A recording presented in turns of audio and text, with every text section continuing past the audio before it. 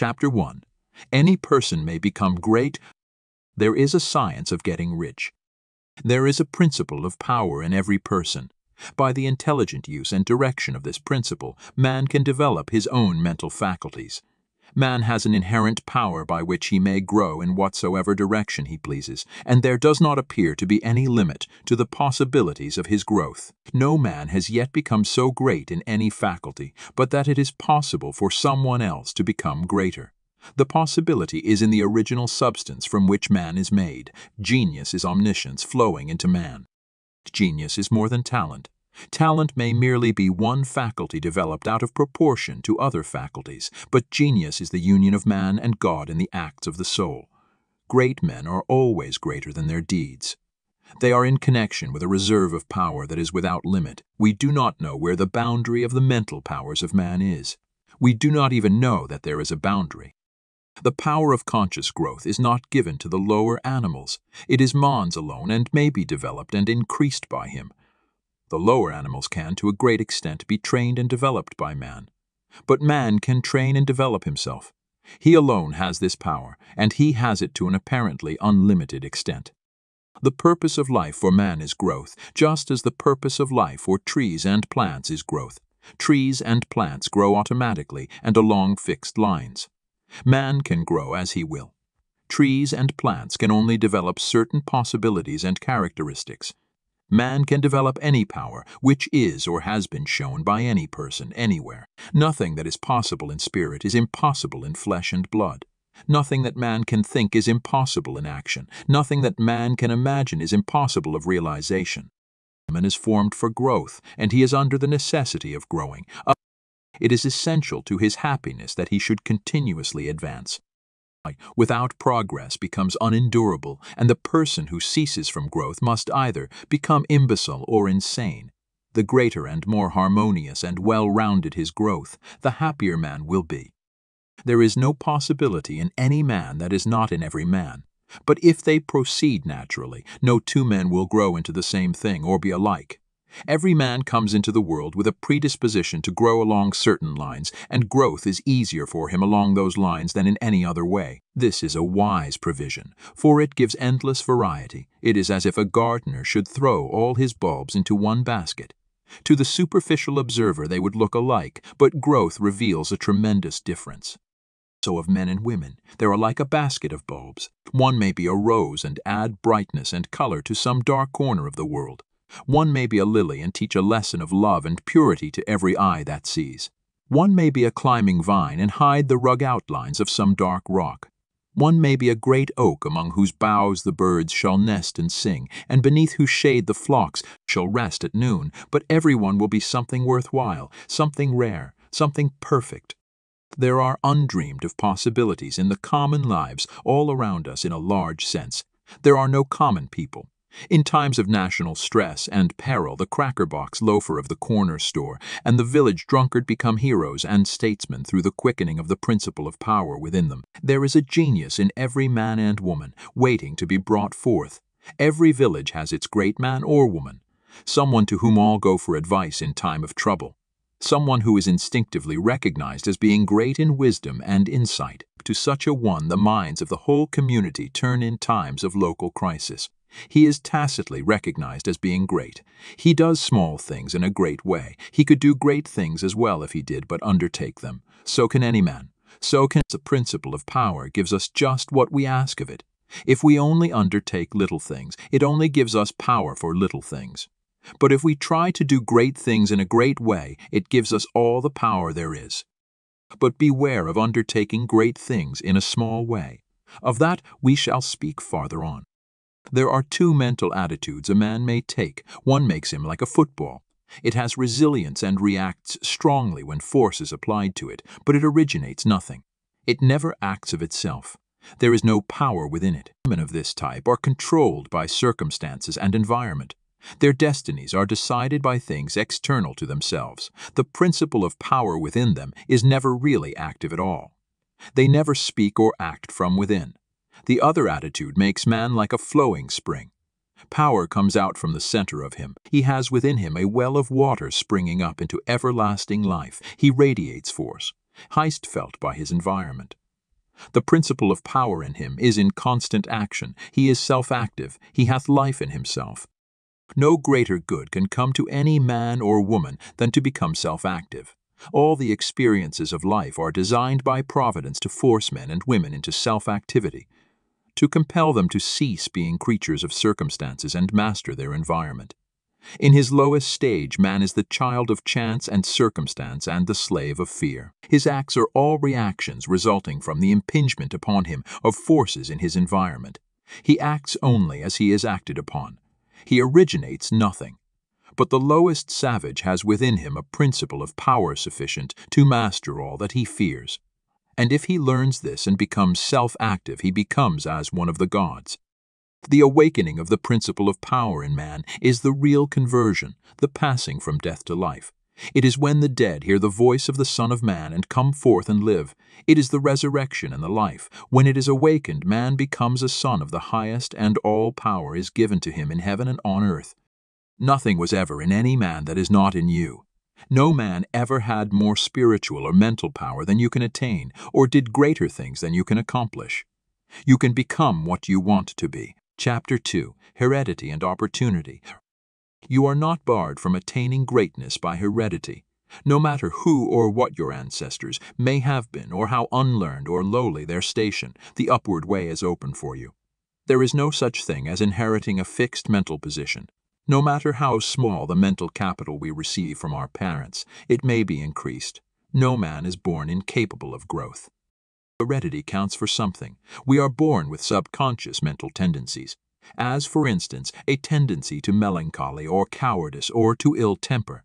But all these subconscious tendencies may be overcome.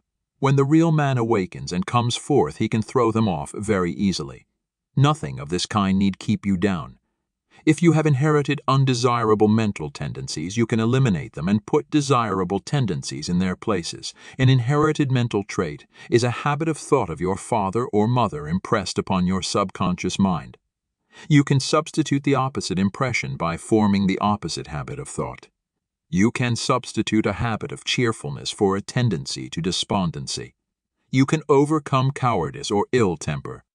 Heredity may count for something, too, in an inherited conformation of the skull. There is something in phrenology, if not as much as its exponents claim. It is true that the different faculties are localized in the brain, and that the power of a faculty depends upon the number of active brain cells in its area.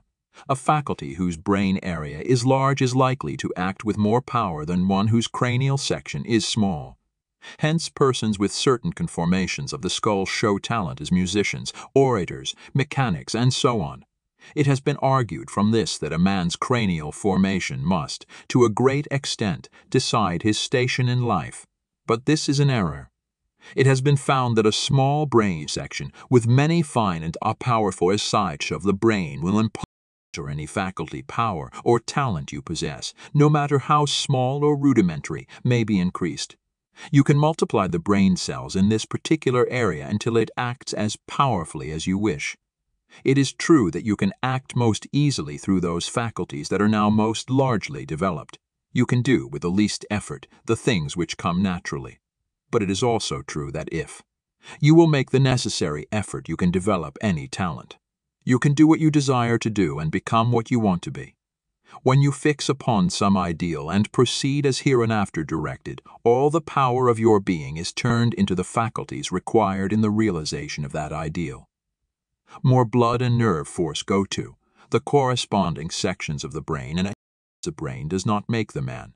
The man makes the brain. Your place in life is not fixed by heredity, nor are you condemned to the lower levels by circumstances or lack of opportunity. The principle of power in man is sufficient for all the requirements of his soul. No possible combination of circumstances can keep him down, if he makes his personal attitude right and determines to rise. The power which formed man and purposed him for growth also controls the circumstances of society, industry, and government. And this power is never divided against itself. The power which is in you is in the things around you, and when you begin to move forward, the things will arrange themselves for your advantage, as described in later chapters of this book. Man was formed for growth, and all things external were designed to promote his growth. No sooner does a man awaken his soul and enter on the advancing way than he finds that not only is God for him, but nature, society, and his fellow men are for him also, and all things work together for his good if he obeys the law. Poverty is no bar to greatness, for poverty can always be removed.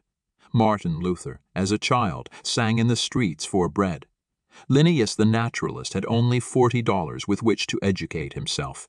He mended his own shoes and often had to beg meals from his friends. Hugh Miller, apprenticed to a stonemason, began to study geology in a quarry. George Stephenson, inventor of the locomotive engine and one of the greatest of civil engineers, was a coal miner, working in a mine when he awakened and began to think. James Watt was a sickly child and was not strong enough to be sent to school. Abraham Lincoln was a poor boy. In each of these cases we see a principle of power in the man that lifts him above all opposition and adversity. There is a principle of power in you. If you use it and apply it in a certain way, you can overcome all heredity and master all circumstances and conditions and become a great and powerful. Personality, Chapter 3. The source of power. Man's brain, body, mind, faculties, and talents are the mere instruments he uses in demonstrating greatness. In themselves they do not make him great. A man may have a large brain and a good mind, strong faculties and brilliant talents, and yet he is not a great man unless he uses all these in a great way. Like quality which enables man to use his abilities in a great way makes him great, and to that quality we give the name of wisdom.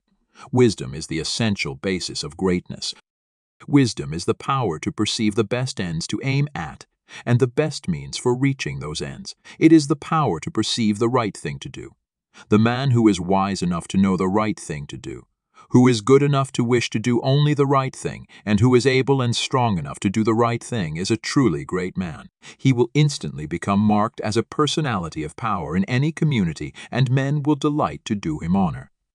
Wisdom is dependent upon knowledge. Where there is complete ignorance, there can be no wisdom, no knowledge of the right thing to do. Man's knowledge is comparatively limited, and so his wisdom must be small, unless he can connect his mind with knowledge greater than his own and draw from it, by inspiration, the wisdom that his own limitations deny him. This he can do. This is what the really great men and women have done. Man's knowledge is limited and uncertain.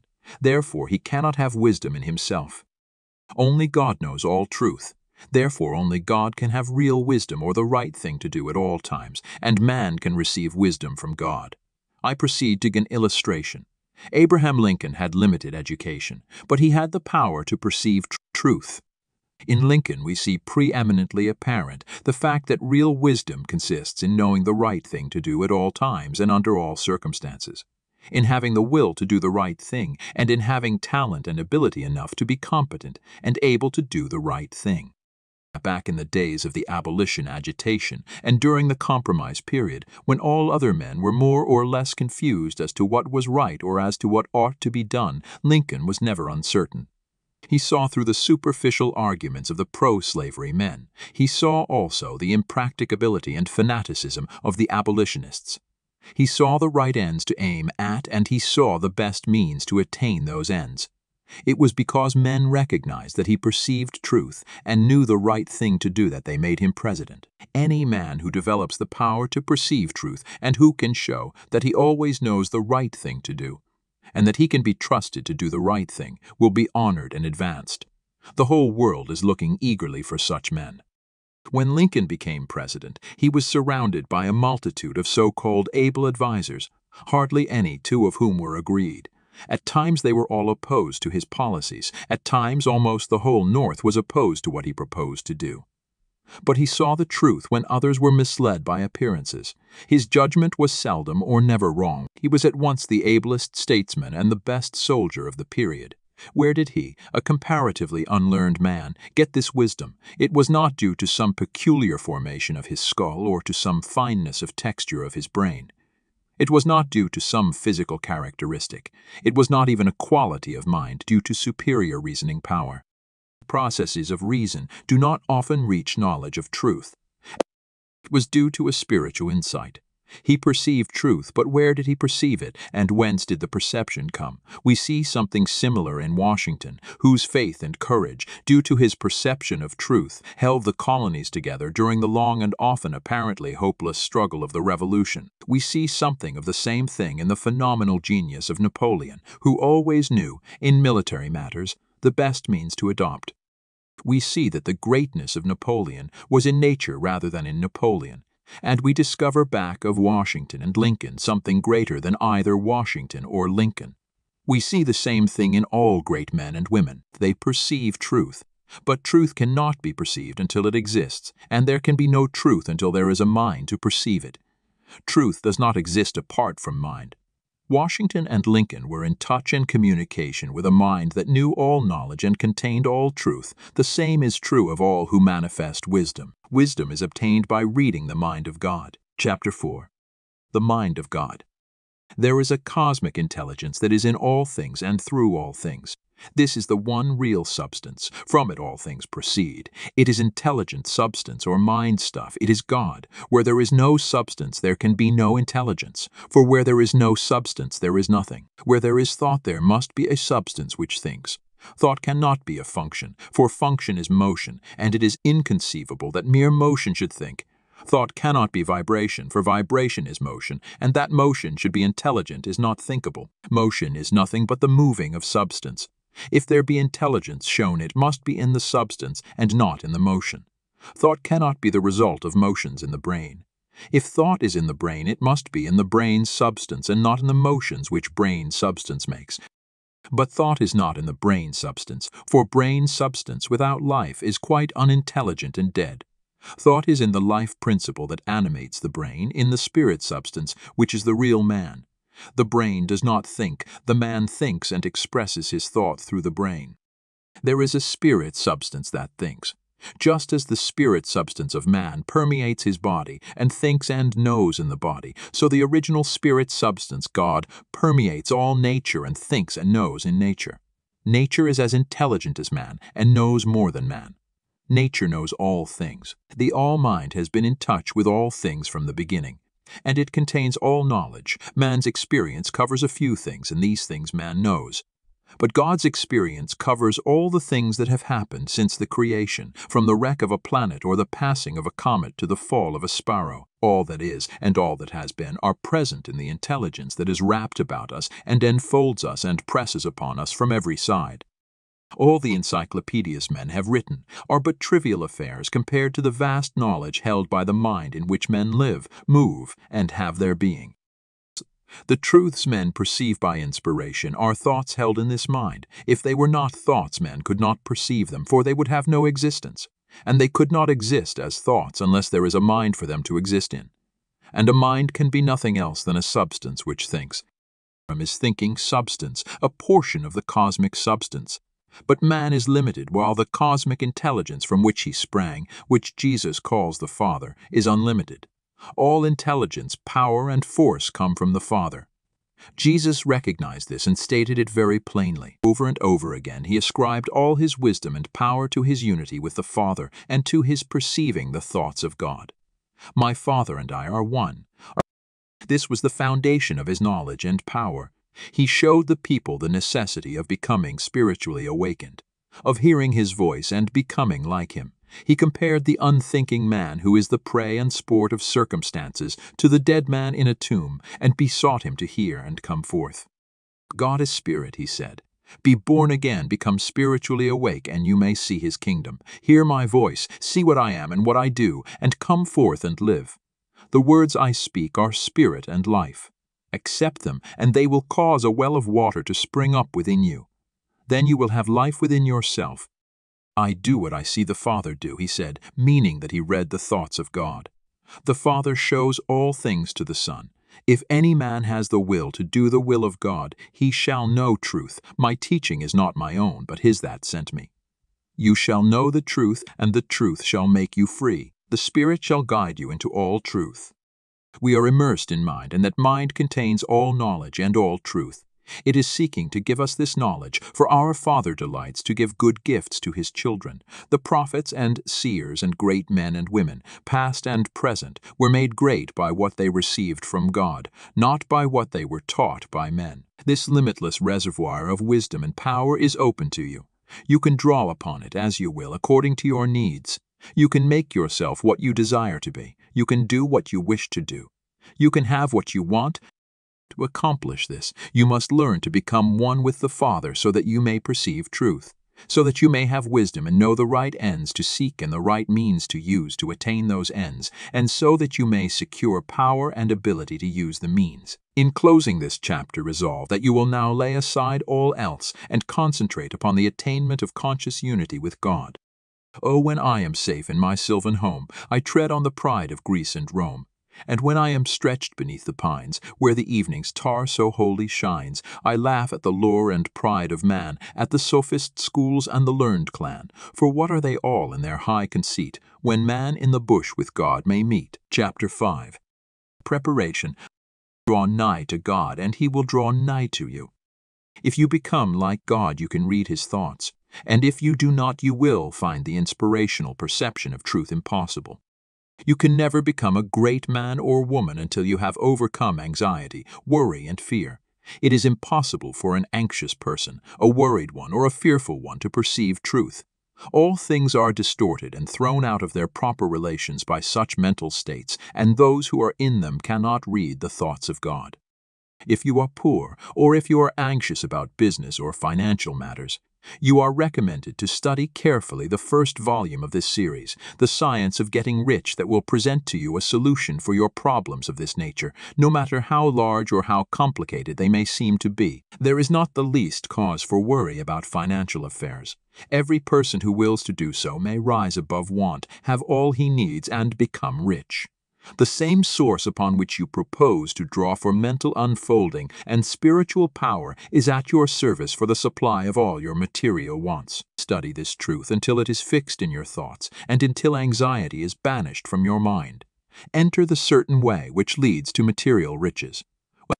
Again, if you are anxious or worried about your health, realize it is possible for you to attain perfect health so that you may have strength sufficient for all that you wish to do and more. That intelligence which stands ready to give you wealth and mental and spiritual power will rejoice to give you health also. Perfect health is yours for the asking if you will only obey the simple laws of life and live aright. Conquer ill health and cast out fear. But it is not enough to rise above financial and physical anxiety and worry. You must rise above moral evil-doing as well. Sound your inner consciousness now for the motives that actuate you and make sure they are right. You must cast out lust and cease to be ruled by appetite, and you must begin to govern appetite. You must eat only to satisfy hunger, never for gluttonous pleasure, and in all things you must make the flesh obey the spirit. You must lay aside greed. Have no unworthy motive in your desire to become rich and powerful. It is legitimate and right to desire riches if you want them for the sake of the soul, but not if you desire them for the lusts of the flesh. Cast out pride and vanity. Have no thought of trying to rule over others or of outdoing them. This is a vital point. There is no temptation so insidious as the selfish desire to rule over others. Nothing so appeals to the average man or woman as to sit in the uppermost places at feasts, to be respectfully saluted in the marketplace, and to be called Rabbi, Master. To exercise some sort of control over others is the secret motive of every selfish person. The struggle for power over others is the battle of the competitive world, and you must rise above that world and its motives and aspirations and seek only for life. Cast out envy. You can have all that you want, and you need not envy any man what he has. Above all things, see to it that you do not hold malice or enmity toward anyone. To do so cuts you off from the mind whose treasures you seek to make your own. He that loves not his brother loves not God. Lay aside all narrow personal ambition and determine to seek the highest good, and to be swayed by no unworthy selfishness. Go over all the foregoing and set these moral temptations out of your heart one by one. Determine to keep them out. Then resolve that you will not only abandon all evil thought, but that you will forsake all deeds, habits, and courses of action which do not commend themselves to your noblest ideals. This is supremely important. Make this resolution with all the power of your soul, and you are ready for the next step toward greatness, which is explained in the following chapter. Chapter 6. The social point of view. Without faith it is impossible to please God, and without faith it is impossible for you to become great. The distinguishing characteristic of all really great men and women is an unwavering faith. We see this in Lincoln during the dark days of the war. We see it in Washington at Valley Forge. We see it in Livingstone, the crippled missionary threading the mazes of the dark continent, his soul aflame with a determination to let in the light upon the accursed slave trade, which his soul abhorred. We see it in Luther and in Francis Willard, in every man and woman who has attained a place on the muster roll of the great ones of the world. Faith, not a faith in oneself or in one's own powers, but faith in principle, in the something great which upholds right, and which may be relied upon to give us the victory in due time. Without this faith, it is not possible for anyone to rise to real greatness. The man who has no faith in principle will always be a small man. Whether you have this faith or not depends upon your point of view.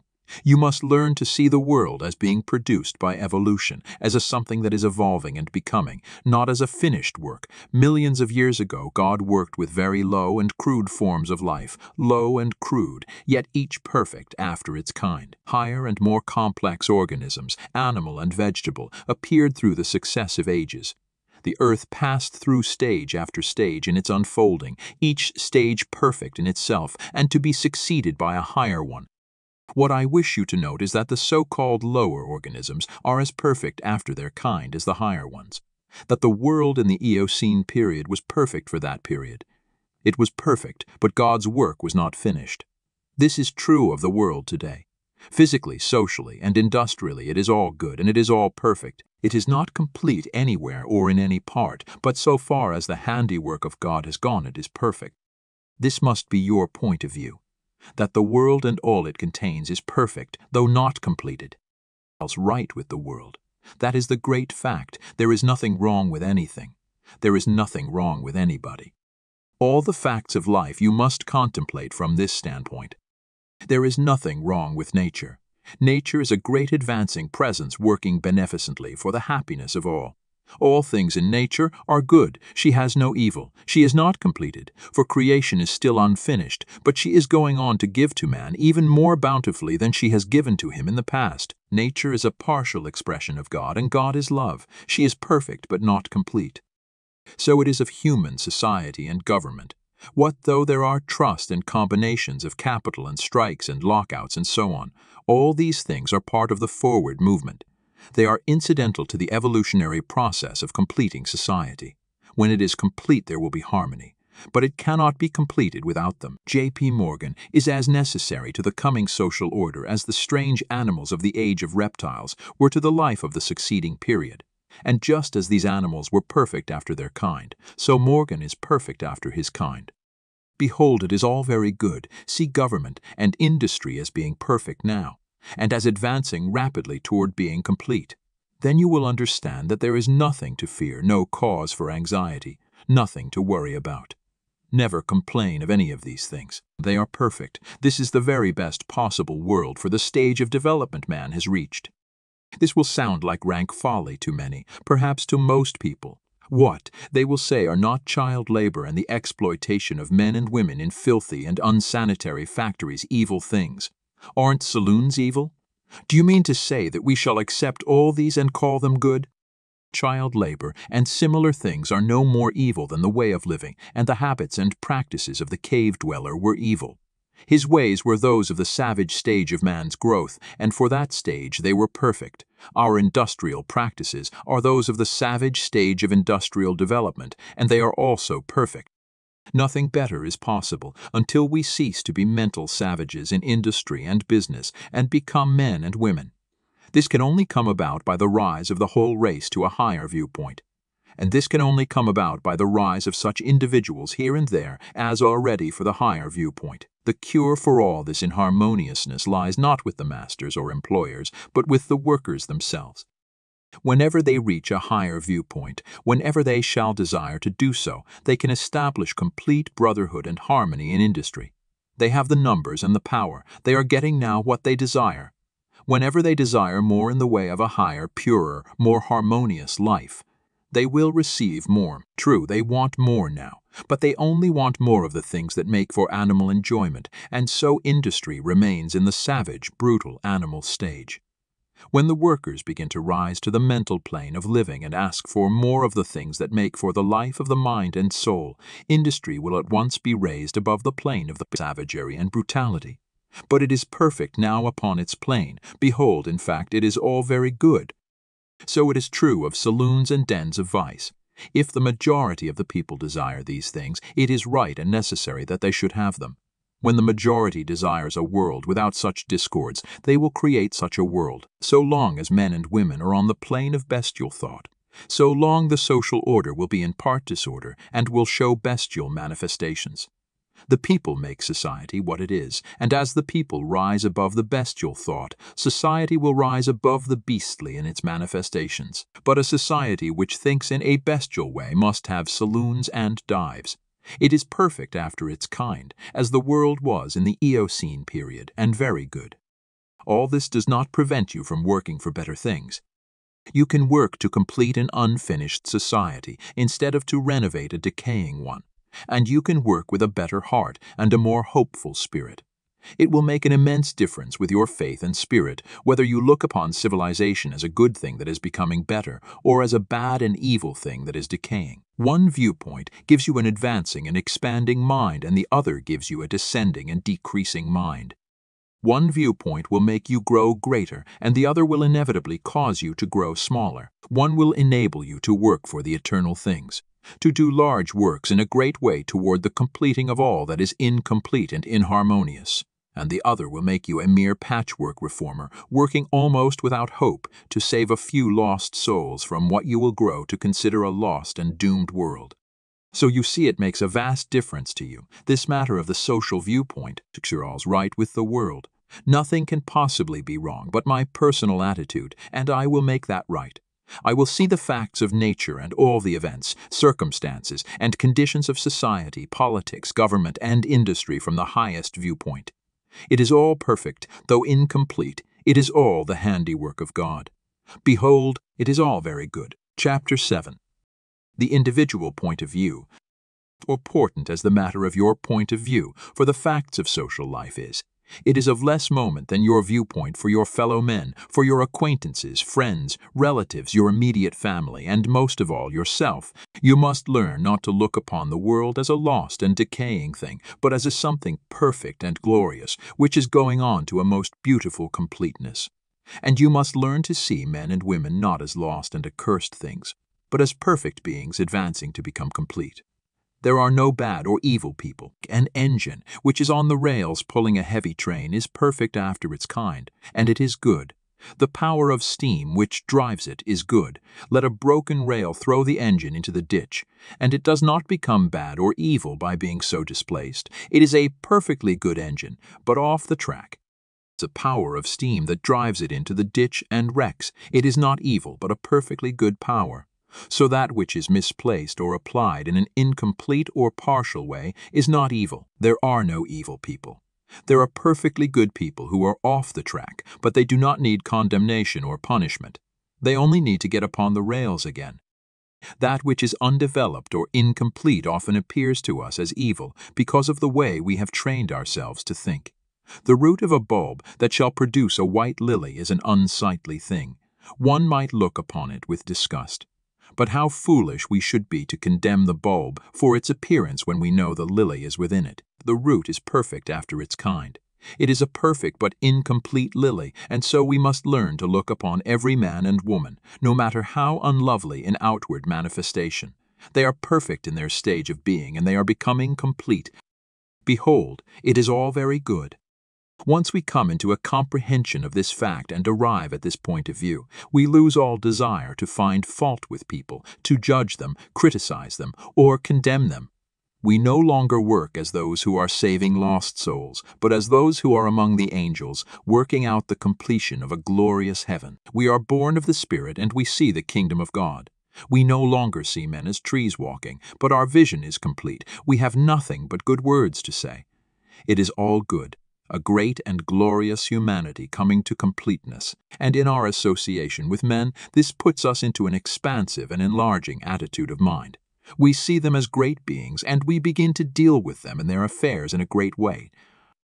But if we fall to the other point of view and see a lost and degenerate race, we shrink into the contracting mind, and our dealings with men and their affairs will be in a small and contracted way. Remember to hold steadily to this point of view. If you do, you cannot fail to begin at once to deal with your acquaintances and neighbors, and with your own family as a great personality deals with men.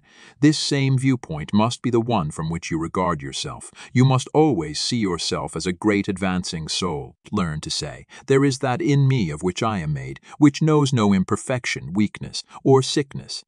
The world is incomplete, but God in my own consciousness is both perfect and complete. Nothing can be wrong but my own personal attitude, and my own personal attitude can be wrong only when I disobey that which is within.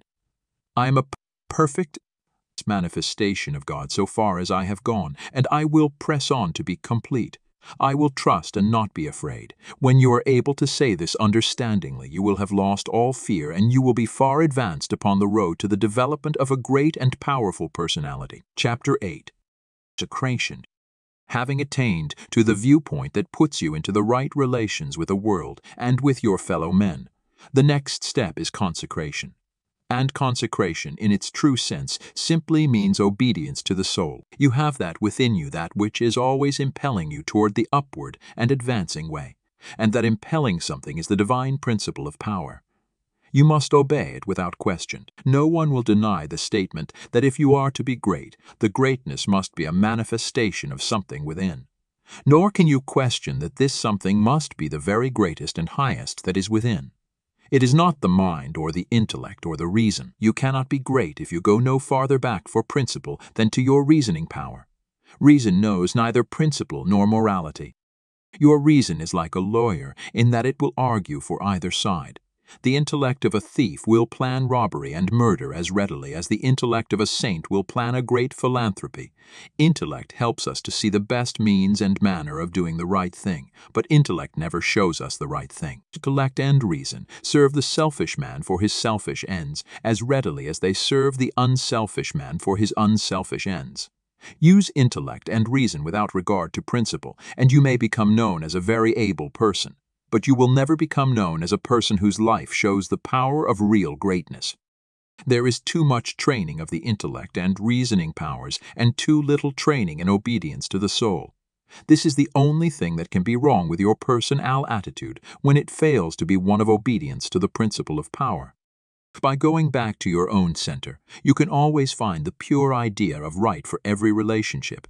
To be great and to have power, it is only necessary to conform your life to the pure idea as you find it in the great within. Every compromise on this point is made at the expense of a loss of power. This you must remember. There are many ideas in your mind that you have outgrown, and which, from force of habit, you still permit to dictate the actions of your life. Cease all this. Abandon everything you have outgrown. There are many ignoble customs, social and other, which you still follow, although you know they tend to dwarf and belittle you and keep you acting in a small way. Rise above all this. I do not say that you should absolutely disregard conventionalities or the commonly accepted standards of right and wrong. You cannot do this. But you can deliver your soul from most of the narrow restrictions that bind the majority of your fellow men. Do not give your time and strength to the support of obsolete institutions, religious or otherwise. Do not be bound by creeds in which you do not believe. Be free. You have perhaps formed some sensual habits of mind or body. Abandon them. You still indulge in distrustful fears that things will go wrong, or that people will betray you or mistreat you. Get above all of them. You still act selfishly in many ways and on many occasions. Cease to do so. Abandon all these, and in place of them put the best actions you can form a conception of in your mind. If you desire to advance and you are not doing so, remember that it can be only because your thought is better than your practice. You must do as well as you think. Let your thoughts be ruled by principle, and then live up to your thoughts. Let your attitude in business, in politics, in neighborhood affairs, and in your own home be the expression of the best thoughts you can think. Let your manner toward all men and women, great and small, and especially to your own family circle, always be the most kindly, gracious, and courteous you can picture in your imagination. Remember your viewpoint. You are a god in the company of gods and must conduct yourself accordingly. The steps to complete consecration are few and simple. You cannot be ruled from below if you are to be great. You must rule from above. Therefore, you cannot be governed by physical impulses. You must bring your body into subjection to the mind. But your mind, without principle, may lead you into selfishness and immoral ways. You must put the mind into subjection to the soul, and your soul is limited by the boundaries of your knowledge. You must put it into subjection to that soul which needs no searching of the understanding, but before whose eye all things are spread. That constitutes consecration. Say, I surrender my body to be ruled by my mind. I surrender my mind to be governed by my soul, and I surrender my soul to the guidance of God. Make this consecration complete and thorough, and you have taken the second great step in the way of greatness and power. Chapter 9. Identification. Having recognized God as the advancing presence in nature, society, and your fellow men, and harmonized yourself with all these, and having consecrated yourself to that within you which impels toward the greatest and the highest, the next step is to become aware of and recognize fully the fact that the principle of power within you is God Himself. You must consciously identify yourself with the highest. This is not some false or untrue position to be assumed. It is a fact to be recognized. You are already one with God. You want to become consciously aware of it. There is one substance, the source of all things, and this substance has within itself the power that creates all things. All power is inherent in it. This substance is conscious and thinks. It works with perfect understanding and intelligence. You know that this is so because you know that substance exists and that consciousness exists, and that it must be substance that is conscious. Man is conscious and thinks. Man is substance, he must be substance, else he is nothing, and does not exist at all. If man is substance and thinks and is conscious, then he is conscious substance. It is not conceivable that there should be more than one conscious substance. So man is the original substance, the source of all life and power embodied in a physical form. Man cannot be something different from God. Intelligence is one and the same everywhere, and must be everywhere an attribute of the same substance. There cannot be one kind of intelligence in God and another kind of intelligence in man. Intelligence can only be an intelligent substance, and intelligent substance is God.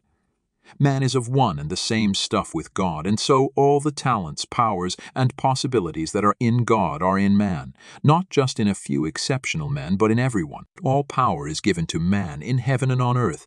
Is it not written, ye are gods? The principle of power in man is man himself, and man himself is God. But while man is original substance and has within him all power and possibilities, his consciousness is limited. He does not know all there is to know, and so he is liable to error and mistake. To save himself from these, he must unite his mind to that outside him which does know all. He must become consciously one with God. There is a mind surrounding him on every side, closer than breathing, nearer than hands and feet, and in this mind is the memory of all that has ever happened, from the greatest convulsions of nature in prehistoric days to the fall of a sparrow in this present time. And all that is in existence now as well. Held in this mind is the great purpose that is behind all nature, and so it knows what is going to be. Man is surrounded by a mind that knows all there is to know, past, present, and to come. Everything that men have said or done or written is present there. Is of the same one identical stuff with this mind. He proceeded from it, and he can so identify himself with it that he may know what it knows. My Father is greater than I, said Jesus. I come from him, and my Father are one. He shows the Son all things. The Spirit shall guide you into all truth. Your identification of yourself with the infinite must be accomplished by conscious recognition on your part, recognizing it as a fact that there is only God and that all intelligence is in the one substance. You must affirm somewhat after this wise. There is only one, and that one is everywhere. I surrender myself to conscious unity with the highest. Not I, but the Father. I will to be one with the Supreme and to lead the divine life. I am one with God's infinite consciousness. There is but one mind, and I am that mind. I that speak unto you am He. If you have been thorough in the work as outlined in the preceding chapters, if you have attained to the true viewpoint, and if your consecration is complete, you will not find conscious identification hard to attain. And once it is attained, the power you seek is yours, for you have made yourself one with all the power there is. Chapter 10. Idealization. You are a thinking center in original substance, and the thoughts of original substance have creative power. Whatever is formed in its thought and held as a thought form must come into existence as a visible and so-called material form, and a thought form held in thinking substance is a reality. It is a real thing whether it has yet become visible to mortal eye or not.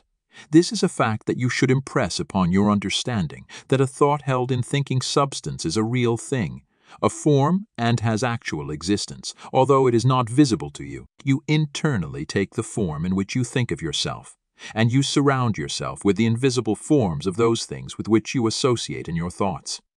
If you desire a thing, picture it clearly and hold the picture steadily in mind, until it becomes a definite thought form. And if your practices are not such as to separate you from God, the thing you want will come to you in material form. It must do so in obedience to the law by which the universe was created. Make no thought form of yourself in connection with disease or sickness, but form a conception of health. Make a thought form of yourself as strong and hearty and perfectly well. Impress this thought form on creative intelligence, and if your practices are not in violation of the laws by which the physical body is built, your thought form will become manifest in your flesh. This also is certain. It comes by obedience to law. Make a thought form of yourself as you desire to be, and set your ideal as near to perfection as your imagination is capable of forming the conception. Illustrate. If a young law student wishes to become great, let him picture himself while attending to the viewpoint, consecration, and identification as previously directed, as a great lawyer, pleading his case with matchless eloquence and power before the judge and jury, as having an unlimited command of truth, of knowledge, and of wisdom. Let him picture himself as the great lawyer in every possible situation and contingency. While he is still only the student in all circumstances, let him never forget or fail to be the great lawyer in his thought form of himself. As the thought form grows more definite and habitual in his mind, the creative energies, both within and without, are set at work. He begins to manifest the form from within, and all the essentials without, which go into the picture, begin to be impelled toward him. He makes himself into the image, and God works with him. Nothing can prevent him from becoming what he wishes to be. In the same general way, the musical student pictures himself as performing perfect harmonies, and as delighting vast audiences. The actor forms the highest conception he is capable of in regard to his art, and applies this conception to himself. The farmer and the mechanic do exactly the same thing. Fix upon your ideal of what you wish to make of yourself. Consider well and be sure that you make the right choice. That is, the one that will be the most satisfactory to you in a general way. Do not pay too much attention to the advice or suggestions of those around you. Do not believe that anyone can know, better than yourself, what is right for you. Listen to what others have to say, but always form your own conclusions. Do not let other people decide what you are to be. Be what you feel that you want to be. Do not be misled by a false notion of obligation or duty. You can owe no possible obligation or duty to others that should prevent you from making the most of yourself. Be true to yourself, and you cannot then be false to any man. When you have fully decided what thing you want to be, form the highest conception of that thing that you are capable of imagining, and make that conception a thought form. Hold that thought form as a fact, as the real truth about yourself, and believe in it. Close your ears to all adverse suggestions. Never mind if people call you a fool and a dreamer. Dream on. Remember that Bonaparte, the half-starved lieutenant, always saw himself as the general of armies and the master of France, and he became in outward realization what he held himself to be in mind. So likewise will you. Attend carefully to all that has been said in the preceding chapters, and act as directed in the following ones, and you will become what you want to be. Chapter 11. Realization. If you were to stop with the close of the last chapter, however, you would never become great. You would be indeed a mere dreamer of dreams, a castle builder. Too many do stop there. They do not understand the necessity for present action in realizing the vision and bringing the thought form into manifestation. Two things are necessary. Firstly, the making of the thought form, and secondly, the actual appropriation to yourself of all that goes into and around the thought form. We have discussed the first. Now we will proceed to give directions for the second. When you have made your thought form, you are already in your interior what you want to be. Next, you must become externally what you want to be. You are already great within, but you are not yet doing the great things without. You cannot begin on the instant to do the great things. You cannot be before the world the great actor, or lawyer, or musician, or personality you know yourself to be. No one will entrust great things to you as yet, for you have not made yourself known. But you can always begin to do small things in a great way. Here lies the whole secret. You can begin to be great today in your own home, in your store or office, on the street, everywhere. You can begin to make yourself known as great, and you can do this by doing everything you do in a great way. You must put the whole power of your great soul into every act, however small and commonplace, and so reveal to your family, your friends, and neighbors what you really are. Do not brag or boast of yourself. Do not go about telling people what a great personage you are. Simply live in a great way. No one will believe you if you tell him you are a great man. But no one can doubt your greatness if you show it in your actions. In your domestic circle, be so just, so generous, so courteous and kindly that your family, your wife, husband, children, brothers, and sisters shall know that you are a great and noble soul. In all your relations with men, be great, just, generous, courteous, and kindly. The greater never otherwise. This is your attitude. Next, and most important, you must have absolute faith in your own perceptions of truth. Never act in haste or hurry. Be deliberate in everything. Wait until you feel that you know the true way, and when you do feel that you know the true way, be guided by your own faith, though the entire world shall disagree with you. If you do not believe what God tells you in little things, you will never draw upon His wisdom and knowledge in larger things. When you feel deeply that a certain act is the right act, do it and have perfect faith that the consequences will be good. When you are deeply impressed that a certain thing is true, no matter what the appearances to the contrary may be, accept that thing as true and act accordingly. The one way to develop a perception of truth in large things is to trust absolutely to your present perception of truth in small things. Remember that you are seeking to develop this very power or faculty, the perception of truth. You are learning to read the thoughts of God. Nothing is great and nothing is small in the sight of omnipotence. He holds the sun in its place, but He also notes a sparrow's fall and numbers the hairs of your head. God is as much interested in the little matters of everyday life as He is in the affairs of nations. You can perceive truth about family and neighborhood affairs as well as about matters of statecraft, and the way to begin is to have perfect faith in the truth in these small matters as it is revealed to you from day to day. When you feel deeply impelled to take a course that seems contrary to all reason and worldly judgment, take that course. Listen to the suggestions and advice of others, but always do what you feel deeply in the within to be the true thing to do. Rely with absolute faith at all times on your own perception of truth. But be sure that you listen to God, that you do not act in haste, fear, or anxiety. Rely upon your perception of truth in all the facts and circumstances of life. If you deeply feel that a certain man will be in a certain place on a certain day, go there with perfect faith to meet him.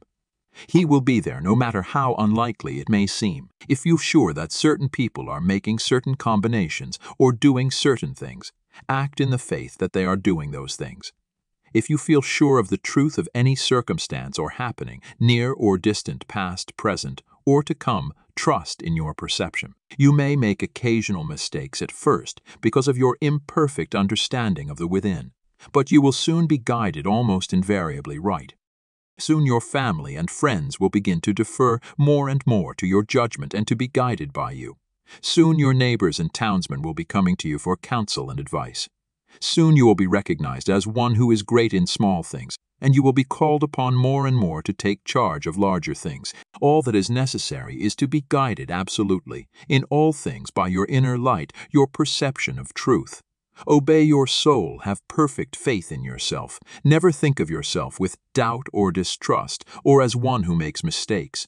If I judge, my judgment is just, for I seek not honor from men, but from the Father only. Chapter 12. Hurry and Habit.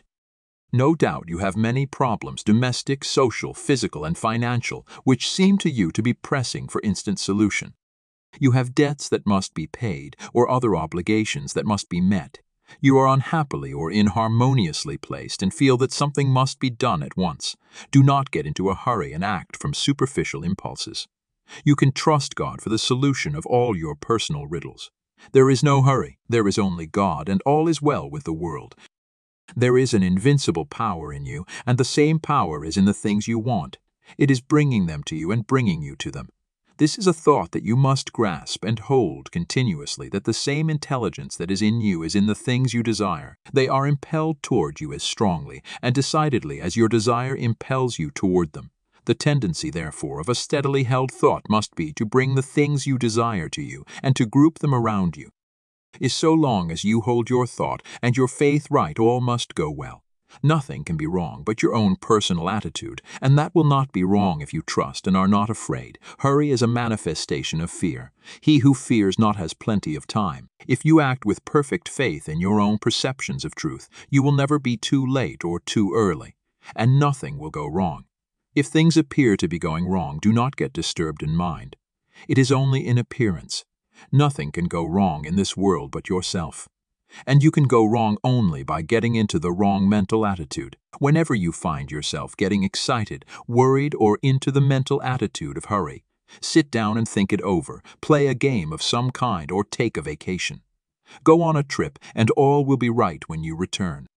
So surely as you find yourself in the mental attitude of haste, just so surely may you know that you are out of the mental attitude of greatness. Hurry and fear will instantly cut your connection with the universal mind. You will get no power, no wisdom, and no information until you are calm, and to fall into the attitude of hurry will check the action of the principle of power within you. Fear turns strength to weakness. Remember that poise and power are inseparably associated.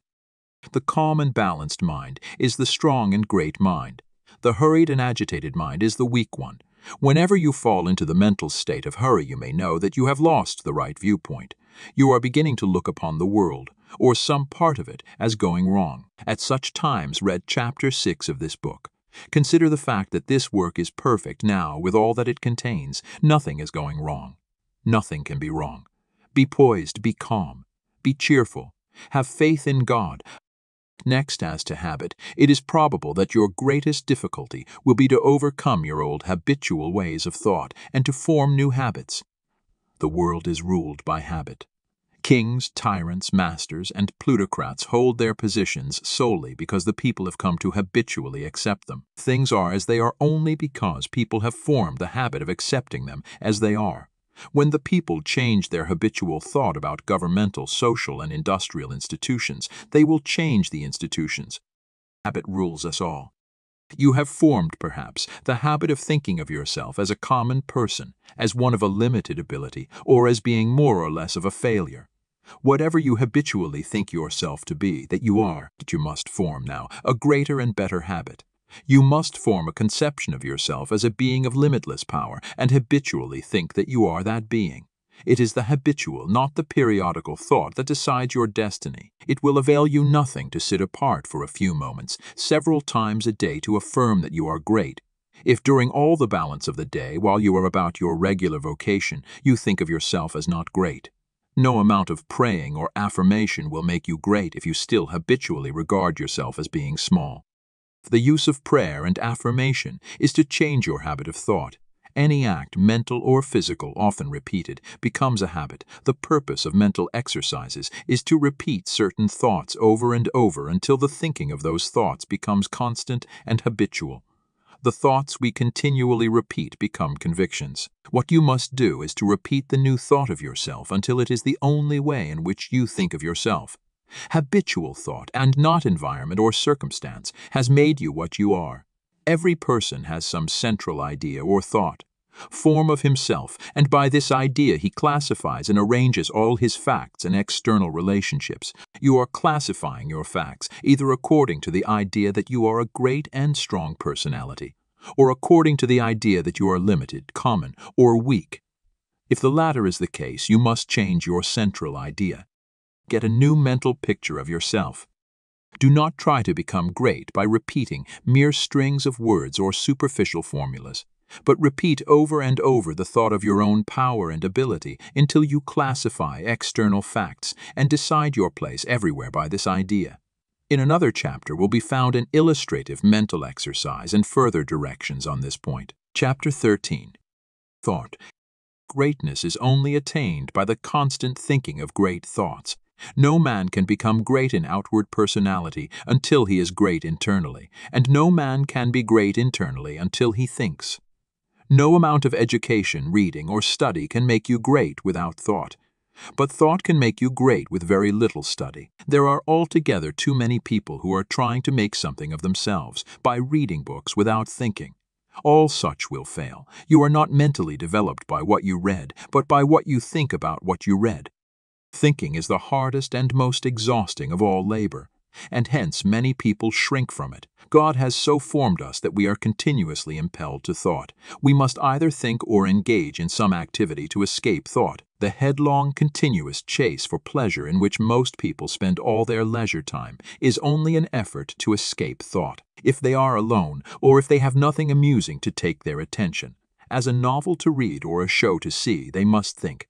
And to escape from thinking they resort to novels, shows, and all the endless devices of the purveyors of amusement. Most people spend the greater part of their leisure time running away from thought, hence they are where they are. We never move forward until we begin to think. Read less and think more. Read about great things and think about great questions and issues. We have at the present time few really great figures in the political life of our country. Our politicians are a petty lot. There is no Lincoln, no Webster, no Clay, Calhoun, or Jackson. Why? Because our present statesmen deal only with sordid and petty issues. Questions of dollars and cents, of expediency and party success, of material prosperity without regard to ethical right. Thinking along these lines does not call forth great souls. The statesmen of Lincoln's time and previous times dealt with questions of eternal truth, of human rights and justice. Men thought upon great themes. They thought great thoughts, and they became great men. Thinking, not mere knowledge or information, makes personality. Thinking is growth. You cannot think without growing.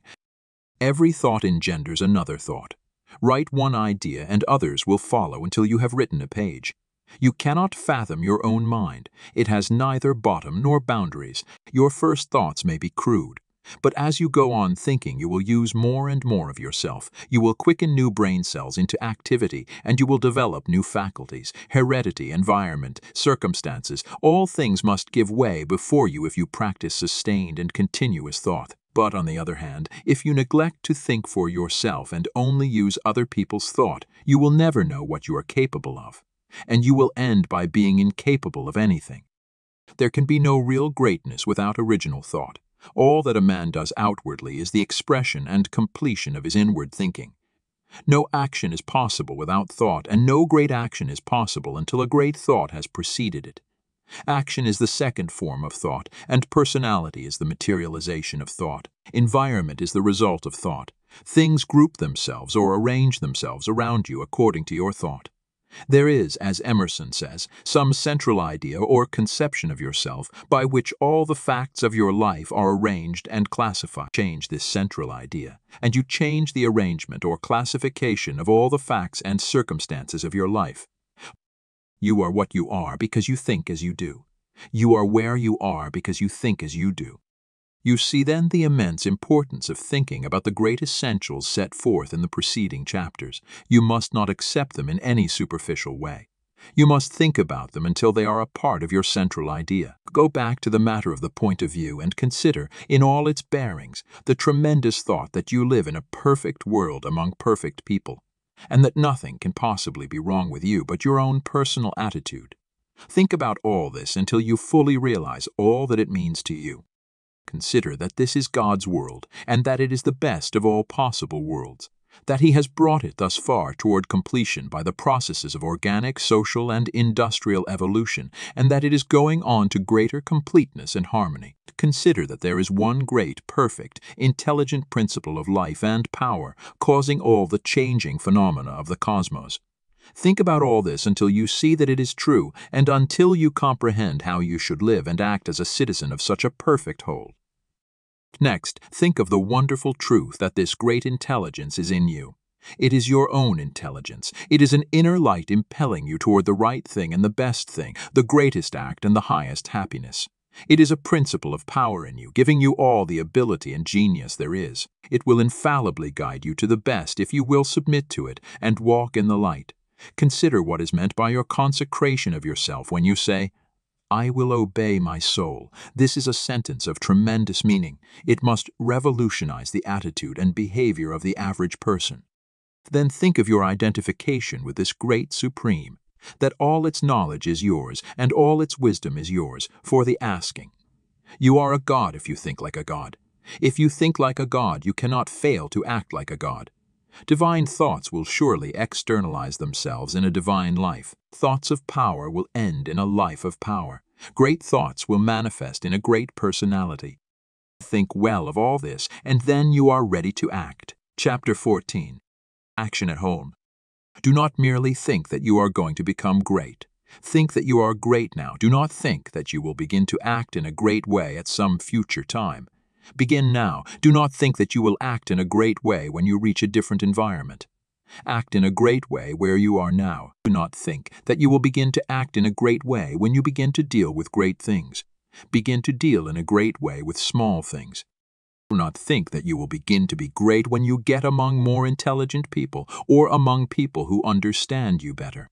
Begin now to deal in a great way with the people around you.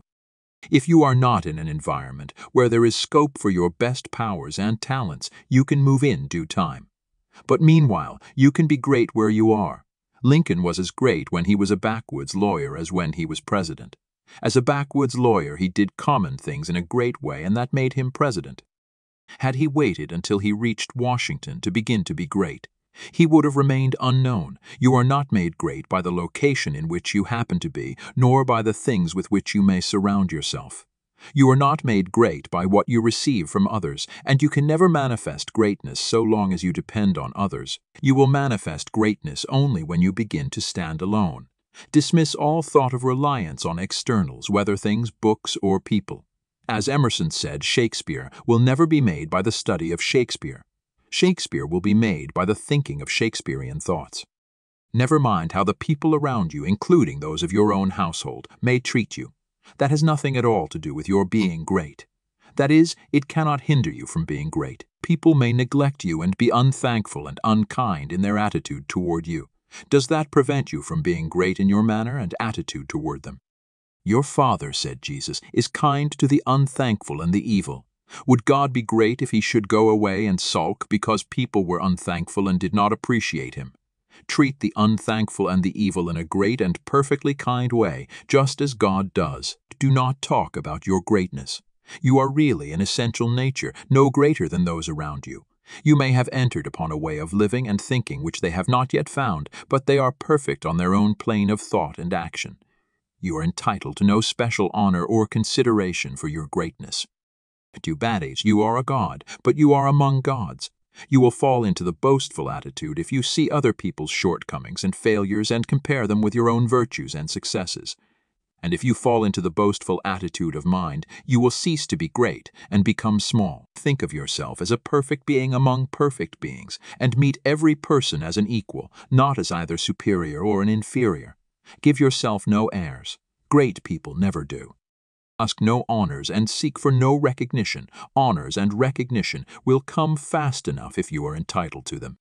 This is to begin at home.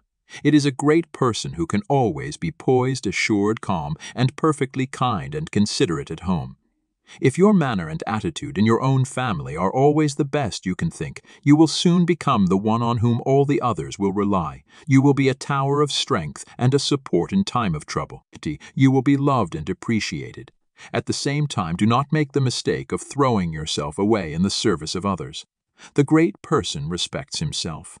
He serves and helps, but he is never slavishly servile. You cannot help your family by being a slave to them, or by doing for them those things that by right they should do for themselves. You do a person an injury when you wait on him too much. The selfish and exacting are a great deal better off if their exactions are denied. The ideal world is not one where there are a lot of people being waited on by other people. It is a world where everybody waits on himself. Meet all demands, selfish and otherwise, with perfect kindness and consideration. But do not allow yourself to be made a slave to the whims, caprices, exactions, or slavish desires of any member of your family. To do so is not great, and it works an injury to the other party. Do not become uneasy over the failures or mistakes of any member of your family and feel that you must interfere. Do not be disturbed if others seem to be going wrong and feel that you must step in and set them right. Remember that every person is perfect on his own plane. You cannot improve on the work of God. Do not meddle with the personal habits and practices of others, though they are your nearest and dearest. These things are none of your business. Nothing can be wrong but your own personal attitude. Make that right and you will know that all else is right. You are a truly great soul when you can live with those who do things that you do not do, and yet refrain from either criticism or interference. Do the things that are right for you to do, and believe that every member of your family is doing the things that are right for him. Nothing is wrong with anybody or anything, behold, it is all very good. Do not be enslaved by anyone else, but be just as careful that you do not enslave anyone else to your own notions of what is right. Think deeply and continuously. Be perfect in your kindness and consideration. Let your attitude be that of a god among gods and not that of a god among inferior beings. This is the way to be great in your own home. Chapter 15. Action abroad. The rules that apply to your action at home must apply to your action everywhere. Never forget for an instant that this is a perfect world and that you are a god among gods. You are as great as the greatest, but all are your equals. Rely absolutely on your perception of truth. Trust to the inner light rather than to reason, but be sure that your perception comes from the inner light. Act in poise and calmness. Be still and attend on God. Your identification of yourself with the All-Mind will give you all the knowledge you need for guidance in any contingency that may arise in your own life or in the lives of others. It is only necessary that you should be supremely calm and rely upon the eternal wisdom that is within you. If you act in poise and faith, your judgment will always be right, and you will always know exactly what to do. Do not hurry or worry. Remember Lincoln in the dark days of the war. James Freeman Clarke relates that after the Battle of Fredericksburg, Lincoln alone furnished a supply of faith and hope for the nation. Hundreds of leading men from all parts of the country went sadly into his room and came out cheerful and hopeful. They had stood face to face with the highest and had seen God in this lank, ungainly, patient man, although they knew it not. Of perfect faith in yourself and in your own ability to cope with any combination of circumstances that may arise. Do not be disturbed if you are alone. If you need friends, they will be brought to you at the right time. Do not be disturbed if you feel that you are ignorant. The information that you need will be furnished you when it is time for you to have it. That which is in you impelling you forward is in the things and people you need impelling them toward you. If there is a particular man you need to know, he will be introduced to you. If there is a particular book you need to read, it will be placed in your hands at the right time. All the knowledge you need is coming to you from both external and internal sources. Your information and your talents will always be equal to the requirements of the occasion. Remember that Jesus told his disciples not to worry as to what they should say when brought before the judges. He knew that the power in them would be sufficient for the needs of the hour. As soon as you awaken and begin to use your faculties in a great way, you will apply power to the development of your brain. New cells will be created and dormant cells quickened into activity, and your brain will be qualified as a perfect instrument for your mind. Do not try to do great things until you are ready to go about them in a great way. If you undertake to deal with great matters in a small way, that is, from a low viewpoint or with incomplete consecration and wavering faith and courage, you will fail. Do not be in a hurry to get to the great things. Doing great things will not make you great. But becoming great will certainly lead you to the doing of great things. Begin to be great where you are and in the things you do every day. Do not be in haste to be found out or recognized as a great personality. Do not be disappointed if men do not nominate you for office within a month after you begin to practice what you read in this book. Great people never seek for recognition or applause. They are not great because they want to be paid for being so. Greatness is reward enough for itself. The joy of being something and of knowing that you are advancing is the greatest of all joys possible to man. If you begin in your own family, as described in the preceding chapter, and then assume the same mental attitude with your neighbors, friends, and those you meet in business, you will soon find that people are beginning to depend on you. Your advice will be sought, and a constantly increasing number of people will look to you for strength and inspiration, and rely upon your judgment. Here, as in the home, you must avoid meddling with other people's affairs. Help all who come to you, but do not go about officiously endeavoring to set other people right. Mind your own business. It is no part of your mission in life to correct people's morals, habits, or practices. Lead a great life, doing all things with a great spirit and in a great way. Give to him that asks of you as freely as you have received, but do not force your help or your opinions upon any man. If your neighbor wishes to smoke or drink, it is his business. It is none of yours until he consults you about it. If you lead a great life and do no preaching, you will save 1,000 times as many souls as one who leads a small life and preaches continuously. If you hold the right viewpoint of the world, others will find it out and be impressed by it through your daily conversation and practice. Do not try to convert others to your point of view except by holding it and living accordingly. If your consecration is perfect, you do not need to tell anyone. It will speedily become apparent to all that you are guided by a higher principle than the average man or woman. If your identification with God is complete, you do not need to explain the fact to others. It will become self-evident. To become known as a great personality, you have nothing to do but to live. Do not imagine that you must go charging about the world like Don Quixote, tilting at windmills and overturning things in general in order to demonstrate that you are somebody. Do not go hunting for big things to do. Live a great life where you are and in the daily work you have to do, and greater works will surely find you out. Big things will come to you asking to be done. Be so impressed with the value of a man that you treat even a beggar or the tramp with the most distinguished consideration. All is God. Every man and woman is perfect. Let your manner be that of a god addressing other gods. Do not save all your consideration for the poor. The millionaire is as good as the tramp. This is a perfectly good world, and there is not a person or thing in it but is exactly right. Be sure that you keep this in mind in dealing with things and men. Form your mental vision of yourself with care.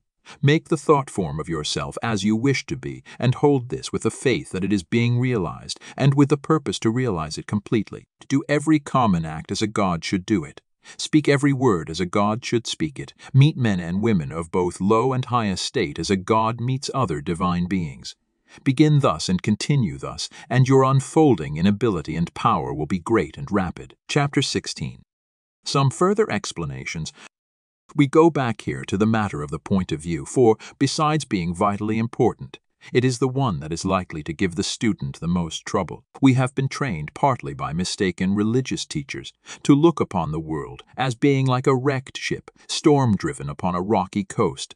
Utter destruction is inevitable at the end, and the most that can be done is to rescue, perhaps, a few of the crew. This view teaches us to consider the world as essentially bad and growing worse, and to believe that existing discords and inharmoniousness must continue and intensify until the end. It robs us of hope for society, government, and humanity, and gives us a decreasing outlook and contracting mind. This is all wrong. The world is not wrecked. It is like a magnificent steamer with the engines in place and the machinery in perfect order. The bunkers are full of coal, and the ship is amply provisioned for the cruise. There is no lack of any good thing. Every provision omniscience could devise has been made for the safety, comfort, and happiness of the crew. The steamer is out on the high seas tacking hither and thither because no one has yet learned the right course to steer.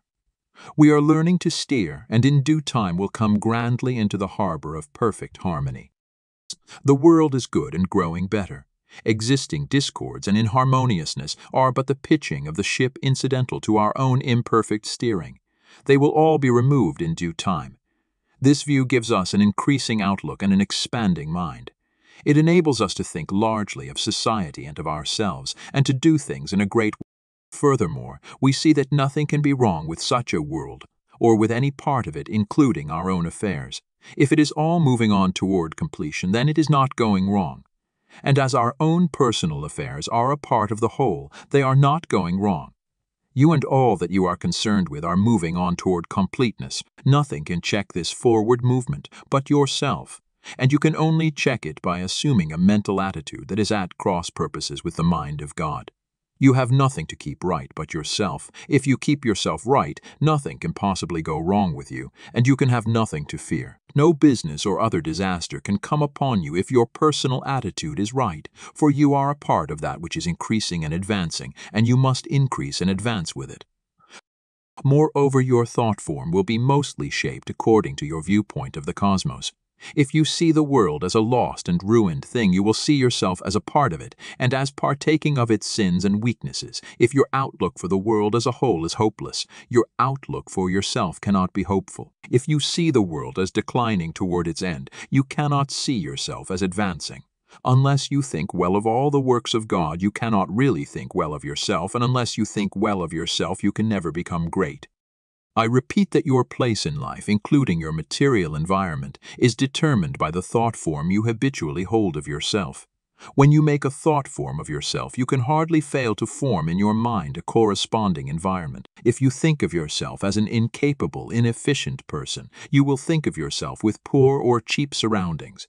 Unless you think well of yourself, you will be sure to picture yourself in a more or less poverty-stricken environment. These thoughts, habitually held, become invisible forms in the surrounding mind stuff and are with you continually.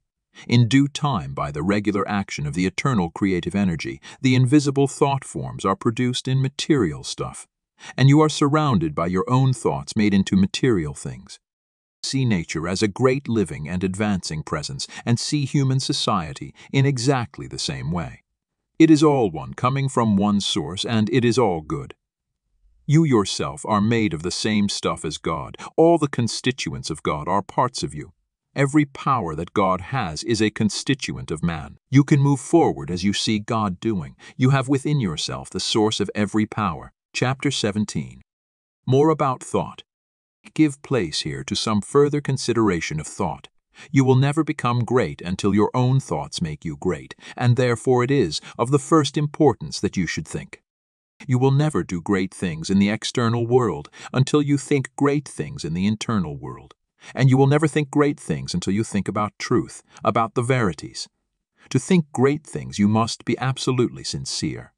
And to be sincere, you must know that your intentions are right. Insincere or false thinking is never great, however logical and brilliant it may be. The first and most important step is to seek the truth about human relations, to know what you ought to be to other men and what they ought to be to you. This brings you back to the search for a right viewpoint. You should study organic and social evolution. Read Darwin and Walter Thomas Mills, and when you read, think.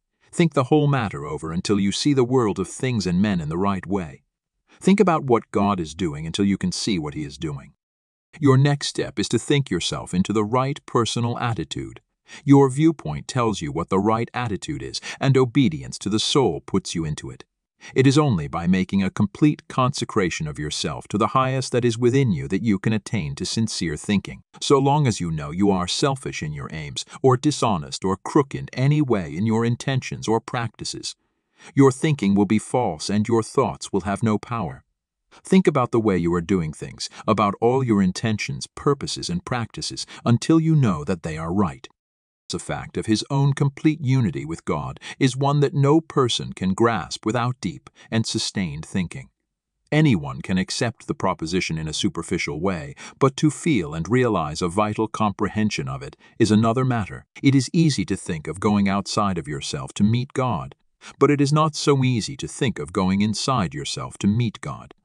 But God is there, and in the holy of holies of your own soul you may meet Him face to face. It is a tremendous thing, this fact that all you need is already within you, that you do not have to consider how to get the power to do what you want to do or to make yourself what you want to be. You have only to consider how to use the power you have in the right way, and there is nothing to do but to begin. Use your perception of truth. You can see some truth today. Live fully up to that, and you will see more truth tomorrow. To rid yourself of the old false ideas, you will have to think a great deal about the value of men, the greatness and worth of a human soul. You must cease from looking at human mistakes and look at successes. Cease from seeing faults and see virtues. You can no longer look upon men and women as lost and ruined beings that are descending into hell. You must come to regard them as shining souls who are ascending toward heaven. It will require some exercise of willpower to do this, but this is the legitimate use of the will to decide what you will think about and how you will think. The function of the will is to direct thought. Think about the good side of men, the lovely, attractive part, and exert your will in refusing to think of anything else in connection with them. I know of no one who has attained to so much on this one point as Eugene V. Debs.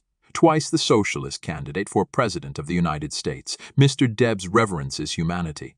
No appeal for help is ever made to him in vain. No one receives from him an unkind or censorious word. You cannot come into his presence without being made sensible of his deep and kindly personal interest in you.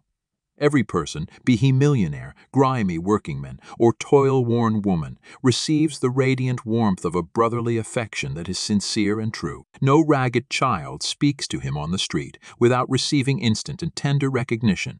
Debs loves men. This has made him the leading figure in a great movement, the beloved hero of 1,000,000 hearts, and will give him a deathless name. It is a great thing to love men so, and it is only achieved by thought. Nothing can make you great but thought.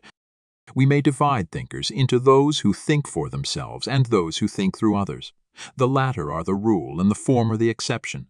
The first are original thinkers in a double sense, and egotists in the noblest meaning of the word. Say Schopenhauer, the key to every man is his thought. Sturdy and defiant, though he has a helm which he obeys, which is the idea after which all his facts are classified. He can only be reformed by showing him a new idea which commands his own. Emerson. All truly wise thoughts have been thought already thousands of times. But to make them really ours, we must think them over again, honestly, till they take root in our personal expression. Goethe. All that a man is outwardly is but the expression and completion of his inward thought. To work effectively, he must think clearly. To act nobly, he must think nobly. Channing. Great men are they who see that spirituality is stronger than any material force, that thoughts rule the world. Emerson. Some people study all their lives, and at their death they have learned everything except to think. Domergue. It is the habitual thought that frames itself into our life. It affects us even more than our intimate social relations do. Our confidential friends have not so much to do in shaping our lives as the thoughts have which we harbor. N.H.A.W. Teal. When God lets loose a great thinker on this planet, then all things are at risk. There is not a piece of science but its flank may be turned tomorrow, nor any literary reputation or the so-called eternal names of fame that may not be refused and condemned. Emerson. Think, think, think. Chapter 18. Jesus' idea of greatness.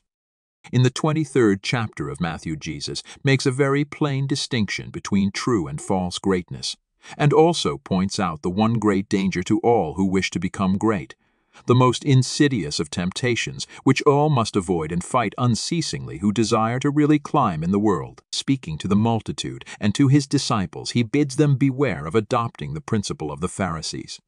He points out that while the Pharisees are just and righteous men, honorable judges, true lawgivers, and upright in their dealings with men, they love the uppermost seats at feasts and greetings in the marketplace, and to be called Master, Master. And in comparison with this principle, he says, "He that will be great among you, let him serve." The average person's idea of a great man, rather than of one who serves, is of one who succeeds in getting himself served.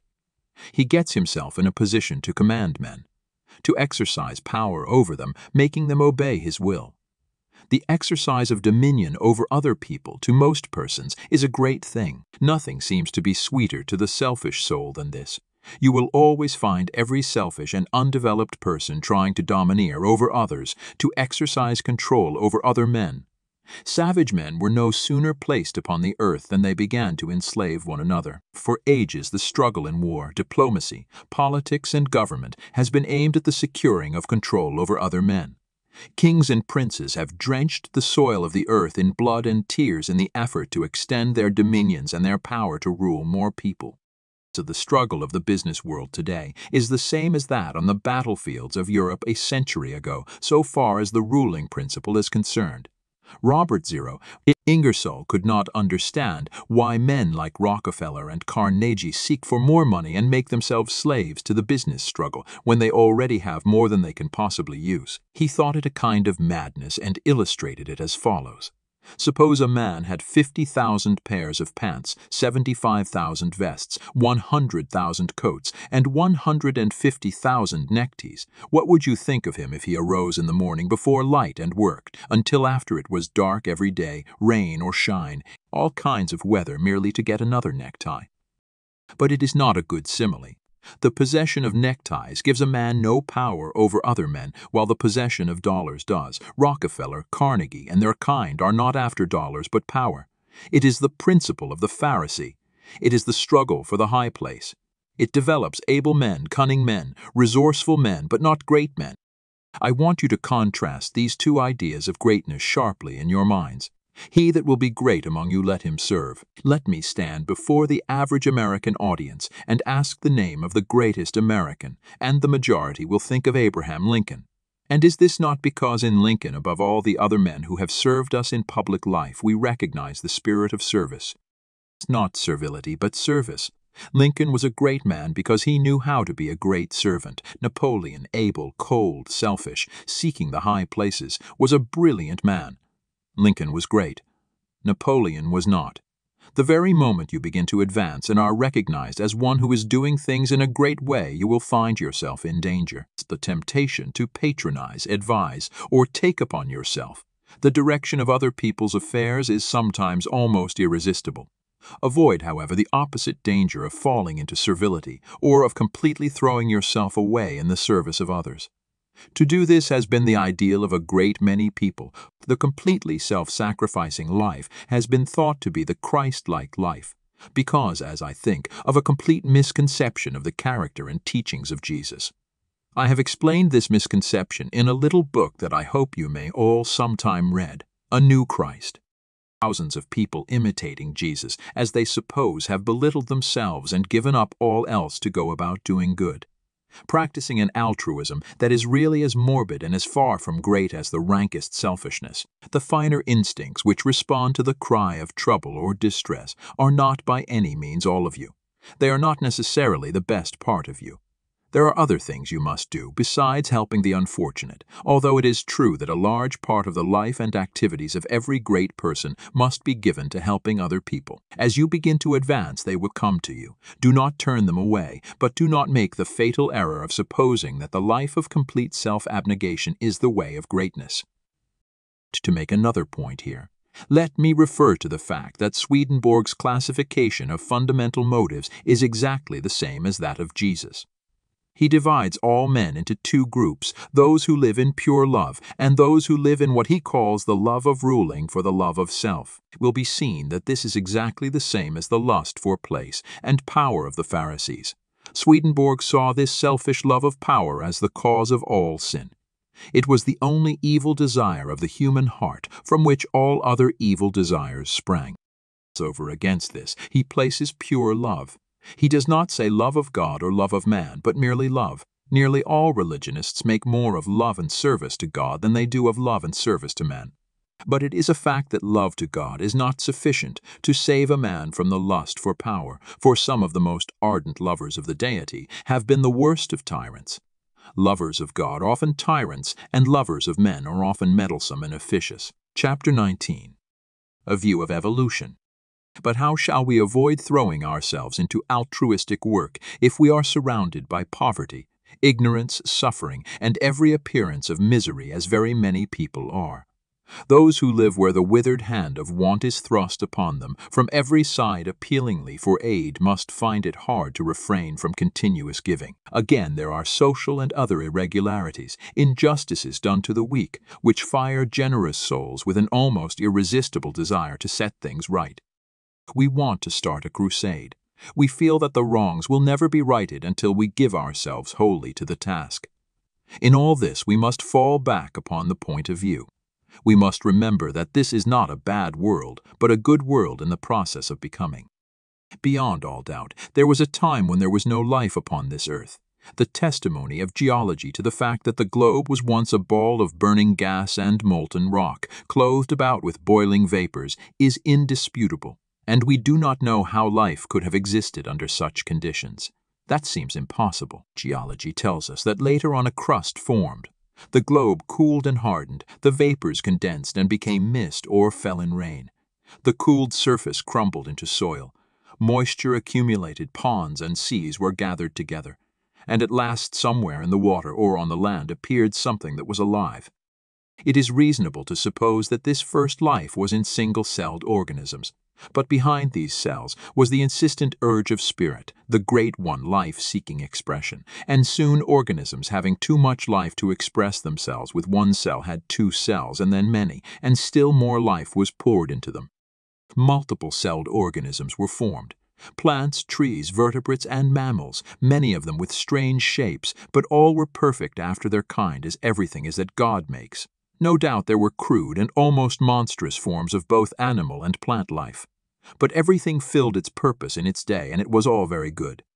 Then another day came, the great day of the evolutionary process, a day when the morning stars sang together and the sons of God shouted for joy to behold the beginning of the end, for man, the object aimed at from the beginning, had appeared upon the scene, an ape-like being, little different from the beasts around him in appearance, but infinitely different capacity for growth and thought. Art and beauty, architecture and song, poetry and music, all these were unrealized possibilities in that ape-man's soul, and for his time and kind he was very good. It is God that works in you to will and to do of his good pleasure, says St. Paul. From the day the first man appeared, God began to work in men, putting more and more of himself into each succeeding generation, urging them on to larger achievements and to better conditions, social, governmental, and domestic. Those who, looking back into ancient history, see the awful conditions which existed, the barbarities, idolatries, and sufferings, and reading about God in connection with these things, are disposed to feel that he was cruel and unjust to man, should pause to think. From the ape-man to the coming Christ-man the race has had to rise, and it could only be accomplished by the successive unfolding of the various powers and possibilities latent in the human brain.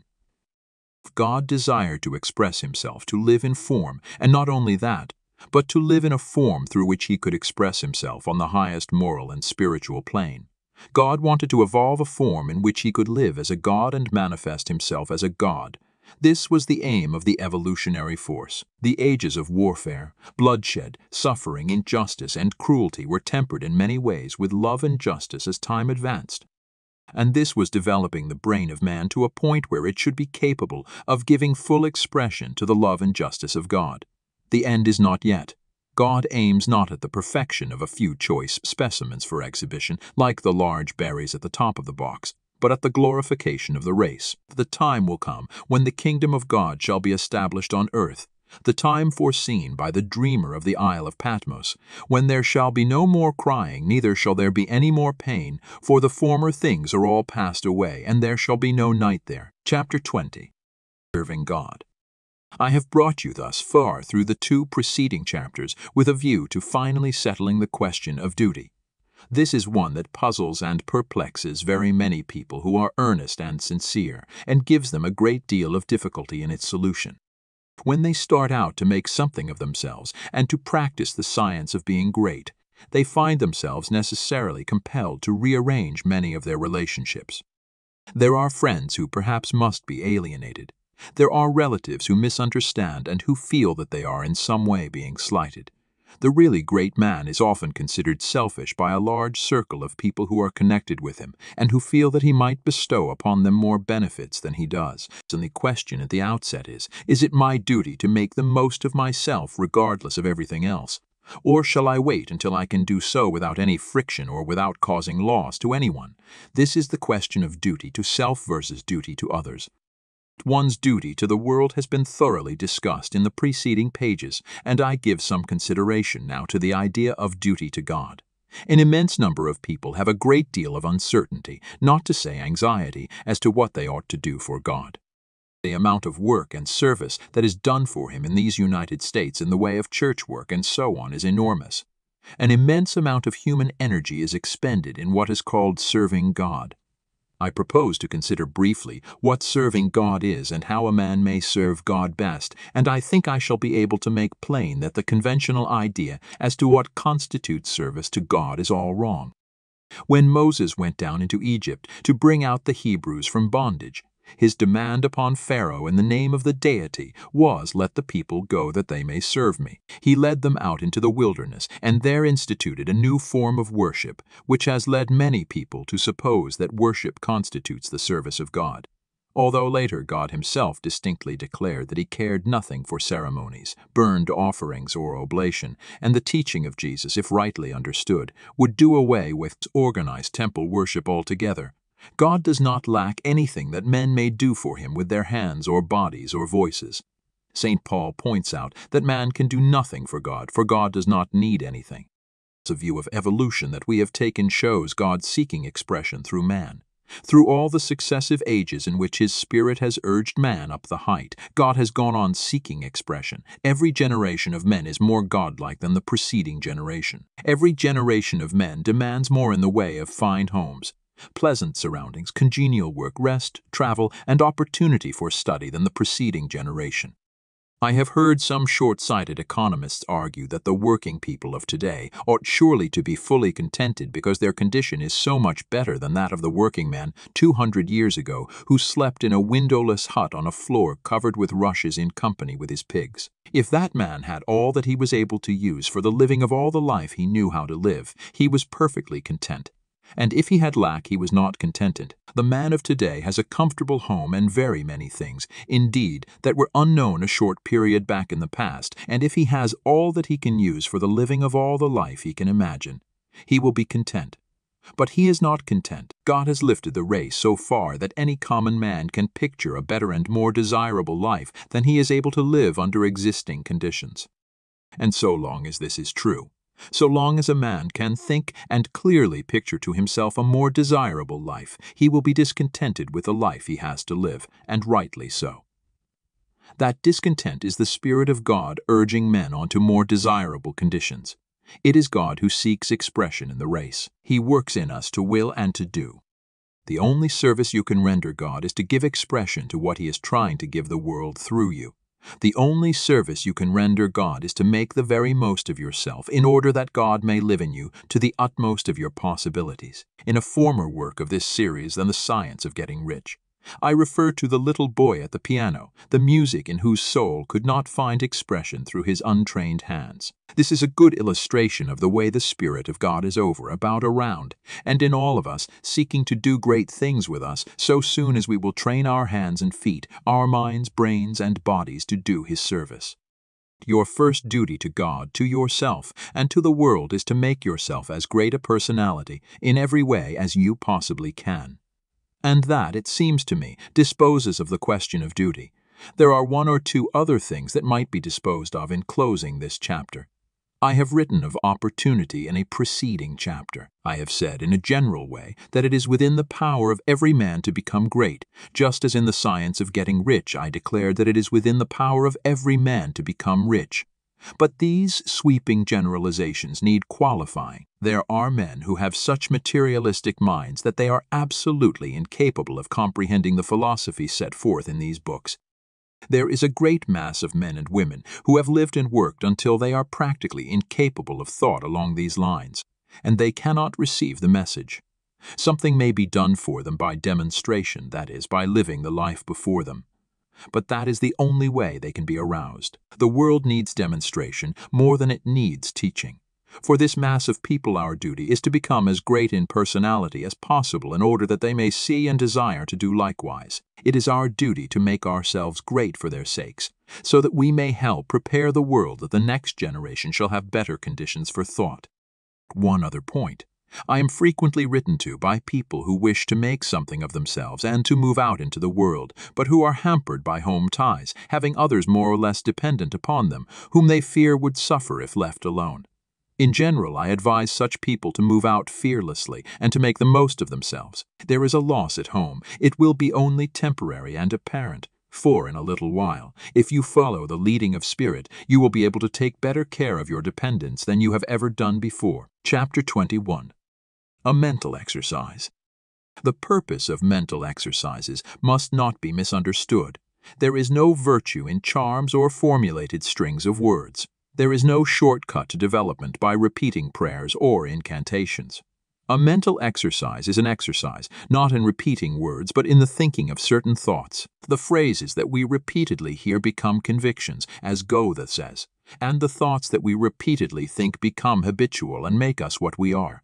The purpose in taking a mental exercise is that you may think certain thoughts repeatedly until you form a habit of thinking them. Then they will be your thoughts all the time, taken in the right way and with an understanding of their purpose. Mental exercises are of great value, but taken as most people take them, they are worse than useless. The thoughts embodied in the following exercise are the ones you want to think. You should take the exercise once or twice daily, but you should think the thoughts continuously. That is, do not think them twice a day for a stated time and then forget them until it is time to take the exercise again. The exercise is to impress you with the material for continuous thought. To take a time when you can have from 20 minutes to half an hour secure from interruption, and proceed first to make yourself physically comfortable. Lie at ease in a Morris chair or on a couch or in bed. It is best to lie flat on your back. If you have no other time, take the exercise on going to bed at night and before rising in the morning. First, let your attention travel over your body from the crown of your head to the soles of your feet, relaxing every muscle as you go. Relax completely. And next, get physical and other ills off your mind. Let the attention pass down the spinal cord and out over the nerves to the extremities, and as you do so think, my nerves are in perfect order all over my body. They obey my will, and I have great nerve force. Next, bring your attention to the lungs and think.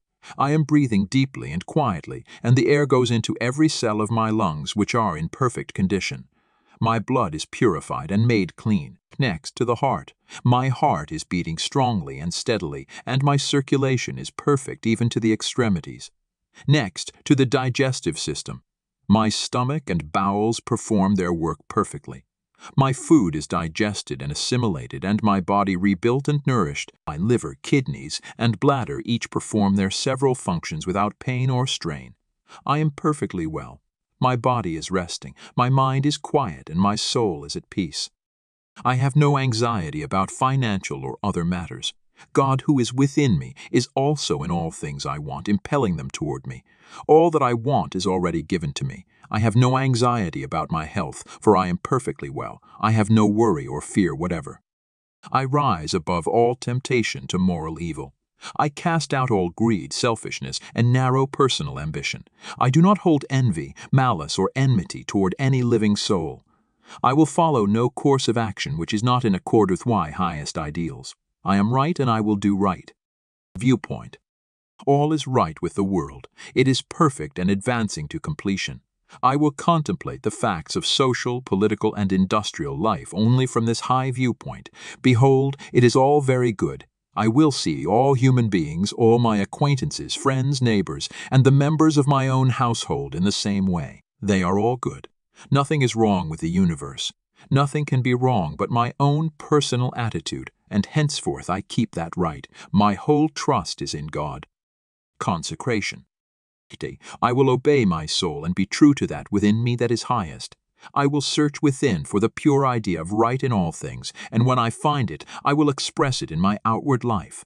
I will abandon everything I have outgrown for the best I can think. I will have the highest thoughts concerning all my relationships, and my manner and action shall express these thoughts. I surrender my body to be ruled by my mind. I yield my mind to the dominion of my soul, and I give my soul to the guidance of God. Identification. There is but one substance and source, and of it I am made, and with it I am one. It is my Father. I proceeded forth and came from it. My Father and I are one, and my Father is greater than I, and I do His will. I surrender myself to conscious unity with pure spirit. There is but one, and that one is everywhere. I am one with the eternal consciousness. Idealization. Form a mental picture of yourself as you want to be, and at the greatest height your imagination can picture. Dwell upon this for some little time, holding the thought. This is what I really am. It is a picture of my own perfect and advancing to completion. I will contemplate the facts of social, political, and industrial life only from this high viewpoint. Behold, it is all very good. I will see all human beings, all my acquaintances, friends, neighbors, and the members of my own household in the same way. They are all good. Nothing is wrong with the universe. Nothing can be wrong but my own personal attitude, and henceforth I keep that right. My whole trust is in God. Realization. I appropriate to myself the power to become what I want to be and to do what I want to do. I exercise creative energy. All the power there is mine. I will arise and go forth with power and perfect confidence. I will do mighty works in the strength of the Lord my God. I will trust and not fear, for God is with me. Chapter 22. A summary of the science of being great. All men are made of the one intelligent substance, and therefore all contain the same essential powers and possibilities. Greatness is equally inherent in all, and may be manifested by all. Every person may become great.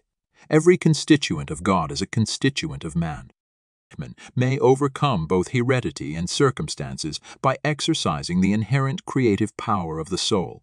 If he is to become great, the soul must act and must rule the mind and the body. Man's knowledge is limited, and he falls into error through ignorance. To avoid this, he must connect his soul with universal spirit. Universal spirit is the intelligent substance from which all things come. It is in and through all things. All things are known to this universal mind, and man can so unite himself with it as to enter into all knowledge. To do this, man must cast out of himself everything that separates him from God. He must will to live the divine life, and he must rise above all moral temptations. He must forsake every course of action that is not in accord with his highest ideals. He must reach the right viewpoint, recognizing that God is all in all, and that there is nothing wrong. He must see that nature, society, government, and industry are perfect in their present stage and advancing toward completion, and that all men and women everywhere are good and perfect. He must know that all is right with the world and unite with God for the completion of the perfect work. It is only as man sees God as the great advancing presence in all and good in all that he can rise to real greatness. He must consecrate himself to the service of the highest that is within himself, obeying the voice of the soul. There is an inner light in every man that continuously impels him toward the highest, and he must be guided by this light if he would become great. He must recognize the fact that he is one with the Father, and consciously affirm this unity for himself and for all others.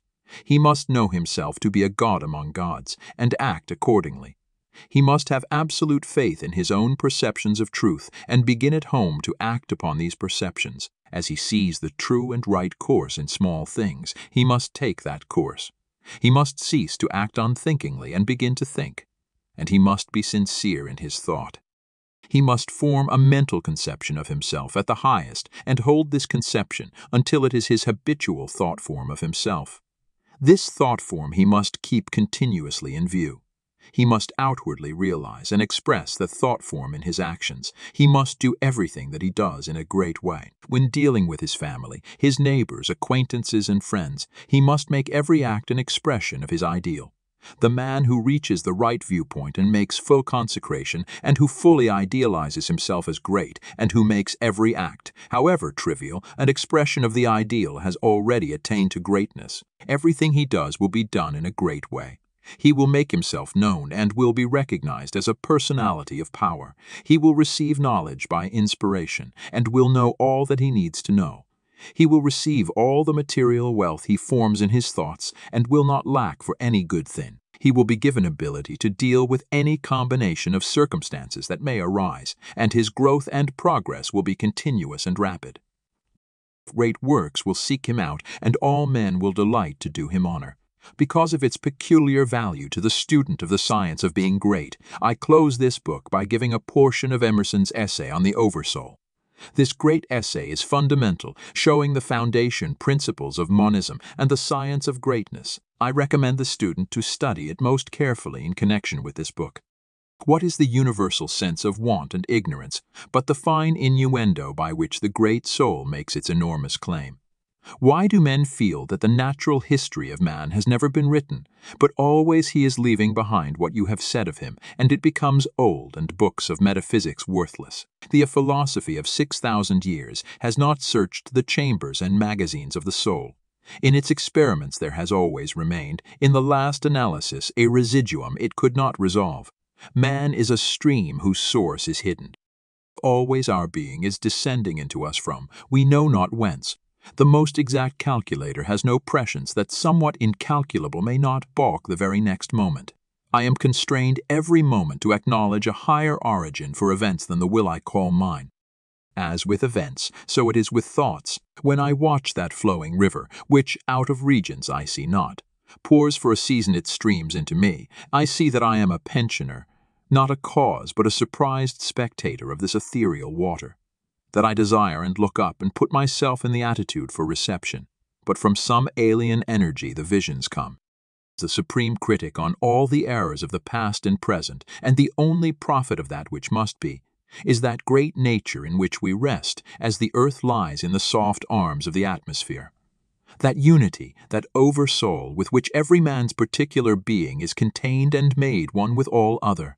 That common heart of which all sincere conversation is the worship, to which all right action is submission, that overpowering reality which confutes our tricks and talents and constrains everyone to pass for what he is, and to speak from his character and not from his tongue, and which evermore tends and aims to pass into our thought and hand and become wisdom and virtue and power and beauty. We live in succession, in division, in parts, in particles. Meantime, within man is the soul of the whole, the wise silence, the universal beauty to which every part and particle is equally related, the eternal one, and this deep power in which we exist, and whose beatitude is all accessible to us, is not only self, sufficing and perfect in every hour, but the act of seeing, and the thing seen, the seer and the spectacle, the subject and the object, are one. We see the world piece by piece, as the sun, the moon, the animal, the tree. But the whole of which these are the shining parts is the soul. It is only by the vision of that wisdom that the horoscope of the ages can be read, and it is only by falling back on our better thoughts, by yielding to the spirit of prophecy which is innate in every man, that we know what it saith. Every man's words, who speaks from that life, must sound vain to those who do not dwell in the same thought on their own part. I dare not speak for it. My words do not carry its august sense. They fall short and cold. Only itself can inspire whom it will, and behold, their speech shall be lyrical and sweet, and universal as the rising of the wind. Yet I desire, even by profane words, if sacred I may not use, to indicate the heaven of this deity, and to report what hints I have collected of the transcendent simplicity and energy of the highest law. If we consider what happens in conversation, in reveries, in remorse, in times of passion, in surprises, in the instruction of dreams, wherein often we see ourselves in masquerade, the droll disguise is only magnifying and enhancing a real element, and forcing it on our distinct notice. We shall catch many hints that will broaden and lighten into knowledge of the secret of nature. All goes to show that the soul in man is not an organ, but animates and exercises all the organs, is not a function, like the power of memory, of calculation, of comparison, but uses these as hands and feet, is not a faculty, but a light, is not the intellect or the will, but the master of the intellect and the will, is the vast background of our being in which they lie, an immensity not possessed, and that cannot be possessed. From within or from behind, a light shines through us upon things, and makes us aware that we are nothing, but the light is all. A man is the facade of a temple wherein all wisdom and all good abide. What we commonly call man, the eating, drinking, planting, counting man, does not, as we know him, represent himself, but misrepresents himself. Him we do not respect, but the soul, whose organ he is, would he let it appear through his action, would make our knees bend. When it breathes through his intellect, it is genius. When it flows through his affection, it is love. After its own law, and not by arithmetic, is the rate of its progress to be computed. The soul's advances are not made by gradation, such as can be represented by motion in a straight line, but rather by ascension of state, such as can be represented by metamorphosis, from the egg to the worm, from the worm to the fly. The growths of genius are of a certain total character that does not advance the elect individual first over John, then Adam, then Richard, and give to each the pain of discovered inferiority. But by every throe of growth the man expands there where he works, passing at each pulsation classes, populations of men. With each divine impulse, the mind rends the thin rinds of the visible and finite, and comes out into eternity, and inspires and expires its air. This is the law of moral and of mental gain. The simple rise, as by specific levity, not into a particular virtue, but into the region of all the virtues. They are in the spirit that contains them all. The soul is superior to all the particulars of merit. The soul requires purity, but purity is not it. Requires justice, but justice is not that. Requires beneficence, but is somewhat better. So that there is a kind of dissent and accommodation felt when we leave speaking of moral nature to urge a virtue which it enjoins. For to the soul in her pure action, all the virtues are natural and not painfully acquired. Speak to his heart and the man becomes suddenly virtuous. Within the same sentiment is the germ of intellectual growth which obeys the same law. Those who are capable of humility, of justice, of love, of aspiration, are already on a platform that commands the sciences and arts, speech and poetry, action and grace. For whoso dwells in this mortal beatitude does already anticipate those special powers which men prize so highly, just as love does justice to all the gifts of the object beloved. The lover has no talent, no skill which passes for quite nothing with his enamored maiden, however little she may possess of related faculty. And the heart that abandons itself to the supreme mind finds itself related to all its works and will travel a royal road to particular knowledge and powers. For, in ascending to this primary and aboriginal sentiment, we have come from our remote station on the circumference instantaneously to the center of the world, where, as in the closet of God, we see causes and anticipate the universe, which is but a slow effect